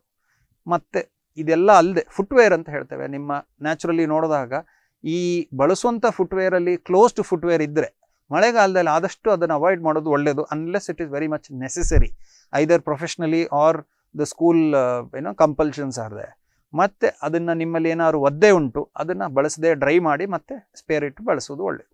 ಓಕೆ ಡಾಕ್ಟರ್, ಕೆಲವರಿಗೆ ಆಯಿಲಿ ಸ್ಕಿನ್ ಇರ್ತದೆ, ಕೆಲವರಿಗೆ ಡ್ರೈ ಸ್ಕಿನ್ ಇರ್ತದೆ, ಸೊ ಇವರು ಹೇಗೆ ಕೇರ್ ತಗೊಳ್ಬೇಕು ಅಂತ ಡಾಕ್ಟರ್? ಈಗ ಆಯಿಲಿ ಸ್ಕಿನ್ ಇತ್ತು ಅಂತ ಆದಾಗ ಸಾಧಾರಣವಾಗಿ ನಮ್ಮಲ್ಲಿ ಬರುವಂಥ ಒಂದು ಆಯಿಲಿ ಸ್ಕಿನ್ ಹೆಚ್ಚಿನವರಲ್ಲಿ ಪ್ರೈವೇಟ್ ಏರಿಯಾಸಲ್ಲಿ ಕೆಲವು ಕಡೆ ಏನು ಬರುತ್ತೆ, ನಿಮ್ಮ ರೆಗ್ಯುಲರ್ ವಾಶ್ ಮಾಡಿ ಅದನ್ನು ಜಾಗ್ರತೆ ಮಾಡಿದಾಗ ಹೊರಟೋಗುತ್ತೆ. ಆದರೆ ಅದರಲ್ಲಿ ಪರ್ಟಿಕ್ಯುಲರ್ ಆಗಿ ಕೆಲವು ನಾವು ಒಂದು ಮುಖದಲ್ಲಿ ಫೇಸ್ ವಾಶ್ ಅಂತ ಏನು ಬಳಸ್ತೇವೆ ಫಾರ್ ಆಯಿಲಿ ಸ್ಕಿನ್ ಅಂತ ಉಂಟು ಅಂತ ತಿಳ್ಕೊಳ್ಳಿ, ನೀವು ಬಳಸ್ತಾ ಇದ್ದೀರಿ, ಅದು ಒಳ್ಳೆಯದೇ. ಬಟ್ ಒಂದೇ ಒಂದು ವಸ್ತುನ ನಾವು 365 ದಿನ ಬಳಸಲಿಕ್ಕೆ ಆಗೋದಿಲ್ಲ. ಚಳಿಗಾಲದಲ್ಲಿ ಕೆಲವೊಮ್ಮೆ ಏನಾಗುತ್ತೆ, ಅದು ಬಳಸುವಂಥ ಸ್ಥಿತಿಯಲ್ಲಿ ಜಾಸ್ತಿ ತೊಂದರೆ ಕೊಡ್ಬೋದು. ಸೊ ನಿಮ್ಮಲ್ಲಿ ಫ್ರೀಕ್ವೆನ್ಸಿ ಕಡಿಮೆ ಮಾಡ್ಬೋದು. ಅಂದರೆ ನಾನೀಗ ಒಂದು ಆಯಿಲಿ ಸ್ಕಿನ್ನಿಗೆ ಒಂದು ಫೇಸ್ ವಾಶ್ ಕೊಟ್ಟಿರ್ಬೋದು, ಇಲ್ಲ ನೀವೇ ತೊಗೊಂಡಿರ್ಬೋದು, ಅದನ್ನು ನೀವು ಸಾಧಾರಣ ಬಳಸುವ ಫೇಸ್ ವಾಶ್ ಥರ ಬಳಸದೆ ತುಂಬ ಫ್ರೀಕ್ವೆನ್ಸಿನ ಬಳಸದೆ ಲೆಸ್ ಫ್ರೀಕ್ವೆನ್ಸಿ ಬಳಸಿದ್ರೆ ಒಳ್ಳೆಯದು. ಓಕೆ ಡಾಕ್ಟರ್, ಇನ್ನು ಕೆಲವರು ಕ್ರೀಮ್ಸ್ ಎಲ್ಲ ಈಗ ಯೂಸ್ ಮಾಡ್ತಾರೆ ಫೇಸ್ಗೆ, ಚೇಂಜ್ ಮಾಡ್ತಾ ಇರ್ತಾರೆ. ಸೊ ಯಾವ್ದಾದ್ರು ನ್ಯೂ ಪ್ರಾಡಕ್ಟ್ ಬಂದ್ರೆ ಅದನ್ನ ನೋಡುವ ಹೇಗಿದೆ ಅಂತ ಟ್ರೈ ಮಾಡ್ತಾರೆ. ಸೊ ಇದರಿಂದ ಅವರಿಗೆ ಸ್ಕಿನ್ ಪ್ರಾಬ್ಲಮ್ ಬರ್ತದ ಮುಂದೆ ಅಂತ? ಯೂಶಲಿ ನಮ್ಮಲ್ಲಿ ಏನಾಗುತ್ತೆ, ಯಾವುದೇ ಒಂದು ವಸ್ತು ಬಳಸಿದಾಗ ನಿಮ್ಮಲ್ಲಿ ಬಳಸುವಂಥ ವಸ್ತುಗಳ ಮೇಲೆ ಡಿಪೆಂಡ್ ಆಗಿ ತೊಂದರೆ ಚೇಂಜ್ ಆಗೋದು. ಇಲ್ಲದಿದ್ದರೆ if it is called of label ನಮ್ಮಲ್ಲಿ ಹೇಳ್ತೇವೆ, ಅಂದರೆ ನೀವೊಂದು ಪ್ರಾಡಕ್ಟ್ ಎಕ್ಸ್ ಬಳಸಿದ್ದೀರಿ, ಇನ್ನೊಂದು ಪ್ರಾಡಕ್ಟ್ ವೈ ಬಳಸಿದ್ದೀರಿ, ಅದು ನಿಮ್ಮ ಇಚ್ಛೆ ಪ್ರಕಾರವಾಗಿ ಹೊಸದು ಬಳಸಿದ್ರು ಕೂಡ ಎರಡೂ ಒಂದೇ ಆಗಿದ್ದಲ್ಲಿ ನಿಮ್ಗೇನು ತೊಂದರೆ ಆಗ್ಲಿಕ್ಕಿಲ್ಲ. ಆದರೆ ಈಗ ಬಳಸುವಂಥ ಪ್ರಾಡಕ್ಟ್ ಲೇಬಲ್ ಆಗಲಿ ಬೇರೆ ಒಂದು ಒಳಗಡೆ ಇಂಗ್ರೀಡಿಯೆಂಟ್ ಆಗಲಿ ಚೇಂಜ್ ಆದಾಗ ನಿಮ್ಮಲ್ಲಿ ತೊಂದರೆ ಆಗ್ಬೋದು. ಯೂಶಲಿ ಅದನ್ನು ಪರ್ಟಿಕ್ಯುಲರ್ ಆಗಿ ನಾವೊಂದು ಚಿತ್ರ ತೋರಿಸಿದಾಗ ಎಕ್ಸಿಮಾ ಅಂತ ಹೇಳಿದ್ದೆ, ಅದ್ರ ಜೊತೆ ಒಂದು ಇನ್ಫೆಕ್ಷನ್ ಅಂತ ಹೇಳಿ ಹಾಕಿದ್ದೆ, ಅದರಲ್ಲಿ ಅದು ಕಾಣಿಸುತ್ತೆ, ನಿಮಗೆ ಆ ಇರಿಟೇಷನ್ ಕಾಣಿಸುತ್ತೆ. ಕೆಲವೊಮ್ಮೆ ಅದು ನಿಮ್ಮ ಬಳಸುವಂಥ ಕ್ರೀಮ್ಸ್ ಒಂದೇ ಅಲ್ಲ, ನಿಮ್ಮ ಫುಟ್ವೇರ್ ಇರ್ಬೋದು, ನಮ್ಮ ಆ್ಯಂಕರ್ ಅವಾಗ ಹೇಳಿದಾಗ ಒಂದು ಆರ್ನಮೆಂಟ್ ಇರ್ಬೋದು, ಅದನ್ನು ನಿಮ್ಮ ಚರ್ಮಕ್ಕೆ ಏನು ಅನುಕೂಲ ನಿಮ್ಮಲ್ಲಿ ನೀವೇ ತಿಳ್ಕೊಳ್ಳೋಷ್ಟು ಸುಲಭ ಆಗುತ್ತೆ, ಅದು ಬಳಸಿದಾಗ ಮಾತ್ರ ಗೊತ್ತಾಗುತ್ತೆ. ಸೊ ಇದನ್ನ ಒಂದು ಸ್ಕ್ರೀನಲ್ಲಿ ನೋಡ್ತಾ ಇದ್ರೆ ಇದೊಂದು ಎಕ್ಸಿಮಾ ಅಂತ ಏನು ಹೇಳ್ತೇವೆ, ಅದು ಇರಿಟೇಷನ್ ಆಗಿ ಕೆಲವರೆಲ್ಲ ಆಗಿದ್ದಿದ್ರೆ ಅದು ಹಾಕುವಂಥ ವಸ್ತು ಇರ್ಬೋದು, ನಿಮ್ಮಲ್ಲಿ ಅದು ಸೌಂದರ್ಯವರ್ಧಕ ಇರ್ಬೋದು, ಇಲ್ಲ ಬೇರೆ ಒಂದು ಪರ್ಟಿಕ್ಯುಲರ್ ಕಾರಣದಿಂದ ನೀವು ಬಳಸುವಂಥದ್ದು ಇರ್ಬೋದು. ಒಂದು ಮಾತ್ರ ಮಾಡಿ, ಯಾವುದೇ ಕಾರಣಕ್ಕೂ ಡಾಕ್ಟರ್ ಅಡ್ವೈಸ್ ಇಲ್ಲದೆ, ಈಗ ನಮ್ಮಲ್ಲಿ ಸಾಧಾರಣ ಒಂದು ಮೆಡಿಸಿನ್ಸನ್ನು ತೊಗೊಂಡು ಮೆಡಿಕಲ್ ಸ್ಟೋರಲ್ಲಾಗಲಿ ಬೇರೆ ಎಲ್ಲ ತೊಗೊಂಡು ಬಳಸುವ ಅಭ್ಯಾಸ ಉಂಟು. ಅದನ್ನು ನೀವು ಸ್ವಯಂ ಇಚ್ಛೆಯಿಂದ ಇಲ್ಲ ಯಾರೋ ಒಂದು ಅಡ್ವೈಸ್ ಕೊಟ್ಟರು ಅಂತ ಹೇಳಿ ಹಾಗೆ ಮಾಡಬಾರ್ದು. ನಿಮ್ಮಲ್ಲಿ ಯಾವುದೇ ಅದೊಂದು ವಿನಂತಿ ಮಾತ್ರ ಉಂಟು ನನ್ನಲ್ಲಿ, ನಿಮ್ಮಲ್ಲಿ ಈಗ ನಾನೇ ಒಂದು ಮದ್ದು ಕೊಟ್ಟಿರ್ತೇನೆ ಒಬ್ಬರಿಗೆ, ಆ ಮದ್ದನ್ನು ಅದೇ ಕಾರಣದಿಂದಾಗಿ ನಾವು ಕೊಟ್ಟಾಗ ಬೇರೊಬ್ಬರಿಗೆ ಅನುಕೂಲ ಆಯಿತು ಅಂತೇಳಿ ಆ ಮದ್ದನ್ನು ಹಾಗೆ ಬಳಸಲಿಕ್ಕಿಲ್ಲ, ಅದನ್ನು ನೀವು ಜಾಗ್ರತೆ ಮಾಡಲೇಬೇಕು. Moisturisers is not an issue, that it can be used by multiple people. Okay, ಇನ್ನು ಕೆಲವರಿಗೆ ಒಂದು ಹ್ಯಾಬಿಟ್ ಇರ್ತದೆ ಡಾಕ್ಟರ್, ತುರಿಕೆ ಅಂತ ಹೇಳಿದಾಗ ಎವ್ರಿ ಟೈಮ್ ತುರ್ಸ್ಕೊಂಡಿರ್ತಾರೆ, ಅದು ಮತ್ತೆ ಇನ್ನು ಜಾಸ್ತಿ ಆಗ್ತದೆ. ಸೊ ಕೈ ಉಗುರು ಅಂತ ಹೇಳ್ತಾರೆ, ಮನೆಯಲ್ಲಿ ಹೇಳ್ತಾರೆ, ಸೊ ಕೈ ಉಗುರು ಒಂದು ನಂಜು ಹೇಳ್ತಾರೆ, ಜಾಸ್ತಿಯಾಗಿ ತುರ್ಸ್ಕೊಳ್ಬಾರ್ದು ಮತ್ತೆ ಜಾಸ್ತಿ ಆಗ್ತದೆ ಅಂತ ಹೇಳ್ತಾರೆ. ಹೌದಾ ಡಾಕ್ಟರ್? ಈಗ ಅವಾಗ ಒಂದು ಹೇಳಲಿಕ್ಕೆ ಅದೊಂದು ಕಂಡೀಷನ್ ಮರ್ತೋಯ್ತು, ನಾವು ಅರ್ಟಿಕರಿ ಅಂತ ಹೇಳ್ತೇವೆ. ಈಗ ಟ್ರಾವೆಲ್ ಮಾಡ್ಬೇಕಾದ್ರೆ ಅದನ್ನು ನೋಟಿಸ್ ಮಾಡಿದ್ದೇವೆ. ಈಗ ಕೆಲವರಲ್ಲಿ ನಮ್ಮ ಒಂದು ಸುತ್ತಮುತ್ತಲು ವಾತಾವರಣದಲ್ಲಿ ಕೆಲವೊಂದು ವಸ್ತುಗಳು ಉಂಟು, ಅದು ಮಿಶ್ರಿತ ಆಗಿರುತ್ತೆ, ಕಣ್ಣಿಗೆ ಕಾಣಿಸದೇ ಇರುವಂಥದ್ದು ಇರ್ಬೋದು, ಅದು ನಿಮಗೆ ಬಂದು ಸೋಂಕದಾಗ ತೋಟದಲ್ಲಿ ಇಲ್ಲ ಬೇರೆ ಕಡೆ ಹೋದಾಗ ಅದರ ಅಂಶ ಜಾಸ್ತಿ ಇದ್ದರೆ ಅದರಿಂದನೂ ತೊಂದರೆ ಆಗುತ್ತೆ. ಸೊ ಅರ್ಟಿಕೇರಿ ಅಂತಂತ ಬಂದಾಗ ತುರ್ಕಿ ಅನ್ನೋದು ಭಾರಿ ತೊಂದರೆ ಕೊಡುತ್ತೆ. ಇಟ್ ಈಸ್ ವೆರಿ ಇಂಟೆನ್ಸ್, ಅಂದರೆ ನಮ್ಮಲ್ಲಿ ಇರುವಂಥ ತುರ್ಕಿನ ನಾವು ತಡ್ಕೊಳ್ಳಿಕ್ಕೆ ಆಗೋದಿಲ್ಲ ಅನ್ನೋಷ್ಟು ಜಾಸ್ತಿ ಇರುತ್ತೆ. ಅಂಥ ಒಂದು ಸ್ಥಿತಿಯಲ್ಲಿ ಮೆಡಿಕೇಷನ್ ಮಾಡಿಯೇ ಅದನ್ನು ಸರಿ ಮಾಡ್ಕೋಬೋದು. ಮಾಡುವಂಥ ಚಿಕಿತ್ಸೆಯಲ್ಲಿ ಈಗ ನಿಮ್ಮಲ್ಲಿ ಮೂಲ ಕಾರಣ ರೋಗ ಇದ್ದರೆ ಅದು ಹೊರಟೋಗುತ್ತೆ. ಈಗ ನಮ್ಮಲ್ಲಿ ಒಂದು ಇನ್ಫೆಕ್ಷನ್ ಆಗಿ ಬಂದಿರುವಂಥದ್ದು ಒಂದು ಇಂತಿಷ್ಟು ಟೈಮಲ್ಲಿ ಹೊರಟೋಗುತ್ತೆ. ನಾನ್ ಇನ್ಫೆಕ್ಷನ್ಸ್ ಆದರೆ ಅದಕ್ಕೆ ಕಂಟಿನ್ಯೂಸ್ ಮದ್ದು ಮಾಡಲೇಬೇಕಾಗತ್ತೆ. ಅದರಲ್ಲಿ ತಗೊಳ್ಳುವಂಥ ಮದ್ದನ್ನು ವೈದ್ಯರ ಒಂದು ಸಲಹೆ ತೊಗೊಂಡೆ ಮುಂದೆ ಓಡಿಸ್ಬೇಕಾಗತ್ತೆ. ಓಕೆ ಡಾಕ್ಟರ್, ಇನ್ನು ಕೊನೆಯದಾಗಿ ಇವತ್ತಿನ ವಿಷಯದ ಕುರಿತು ಏನು ಮೆಸೇಜ್ ಹೇಳಲಿಕ್ಕೆ ಇಷ್ಟಪಡ್ತೀರಾ ಡಾಕ್ಟರ್ ವ್ಯೂವರ್ಸ್ಗೆ? ಒಂದು, ಮಾನ್ಸೂನ್ ಸೀಸನಲ್ಲಿ ಮಕ್ಕಳು ತುಂಬ ಎಂಜಾಯ್ ಮಾಡ್ತಾರೆ, ಅದನ್ನು ನೀವು ಎಲ್ಲ ಮಾಡಿ. ದೊಡ್ಡವರು ಕೂಡ ನೀವು ಏನೊಂದು ಜಾಗ್ರತೆ ಮಾಡಬೇಕು, ನಿಮ್ಮ ಕೆಲಸದ ಒತ್ತಡ ಎಲ್ಲ ಉಂಟು ಅದೆಲ್ಲ ಮಾಡಿ, enjoy your life, but give very important care to your personal hygiene. When I say personal hygiene, simple wash, taking good care of good fitting clothing. ನಿಮಗೆ ಯಾವುದು ಸ್ಕಿನ್ ರೋಗ ಇಲ್ಲ, ನೀವು ಬಳಸುವಂಥ ಮಾಡುವಂಥದ್ದನ್ನು ಸರಿಯಾಗಿ ಒಂದು ಜಾಗ್ರತೆ ಮಾಡಿ ವಾಶ್ ಮಾಡಿ ರೆಗ್ಯುಲರ್ ಬಳಸ್ತಿದ್ದೀರಾ ನೋಡಿ. ತೊಂದರೆ ಇದ್ದಲ್ಲಿ ಈಗ ನಮ್ಮಲ್ಲಿ ಇಚ್ಛೆ ಇರ್ಬೋದು, ನಾನು ಇದೇ ಥರದ ಬಟ್ಟೆ ಹಾಕಬೇಕು, ಜೀನ್ಸ್ ಹಾಕಬೇಕು, ಇಲ್ಲ ಇದೇ ಥರದ್ದೊಂದು ಬಟ್ಟೆ ಹಾಕಬೇಕು, ಅದನ್ನೆಲ್ಲ ಒಂದು ಬದಿಗಿಟ್ಟು ಏನೊಂದು ಸಲಹೆ ಕೊಟ್ಟಿರ್ತೇವೆ ಅದನ್ನು ಪ್ರಕಾರವಾಗಿ ಫಾಲೋ ಮಾಡ್ತಾ ಹೋಗಬೇಕು. ಆಮೇಲೆ enjoy your monsoon but with good care. S doctor. ಹಾಗೆ ಮಳೆಗಾಲದಲ್ಲಿ ಒಂದು ಒಳ್ಳೆಯ ವಿಚಾರದ ಬಗ್ಗೆ ನಾವು ಇವತ್ತು ಡಿಸ್ಕಸ್ ಮಾಡಿದ್ವಿ. ಕಾರ್ಯಕ್ರಮಕ್ಕೆ ಬಂದು ಒಂದು ಒಳ್ಳೆಯ ವಿಚಾರದ ಬಗ್ಗೆ ಮಾತನಾಡಿದ್ದಕ್ಕೆ ನಿಮಗೂ ಕೂಡ thank you so much doctor. ವೀಕ್ಷಕರಿಗೆಲ್ಲ ನನ್ನ ನಮಸ್ಕಾರ, ಥ್ಯಾಂಕ್ ಯು, ಕೃತಜ್ಞತೆಗಳು. ವೀಕ್ಷಕರೇ ನೋಡಿದ್ರಲ್ಲ, ಇವತ್ತಿನ ವೈದ್ಯಲೋಕ ಕಾರ್ಯಕ್ರಮದಲ್ಲಿ ನಾವು ಮಳೆಗಾಲದಲ್ಲಿ ಕಂಡುಬರುವಂತಹ ಚರ್ಮದ ಸಮಸ್ಯೆಗಳ ಬಗ್ಗೆ ಮಾತನಾಡಿದ್ವಿ. ಕಾರ್ಯಕ್ರಮದ ಮೊದಲೇ ನಾನು ಹೇಳಿದ್ದೆ, ಇವತ್ತು ನಿಮಗೂ ಕೂಡ ಹಲವಾರು ಪ್ರಶ್ನೆಗಳಿದ್ದಿರ್ಬೋದು ಅಂತ. ನಿಮ್ಮ ಎಲ್ಲಾ ಪ್ರಶ್ನೆಗಳಿಗೆ ಇವತ್ತಿನ ಕಾರ್ಯಕ್ರಮದಲ್ಲಿ ನಾವು ಉತ್ತರವನ್ನ ಕೊಡುವಂತಹ ಪ್ರಯತ್ನ ನಾವು ಮಾಡಿದ್ದೇವೆ.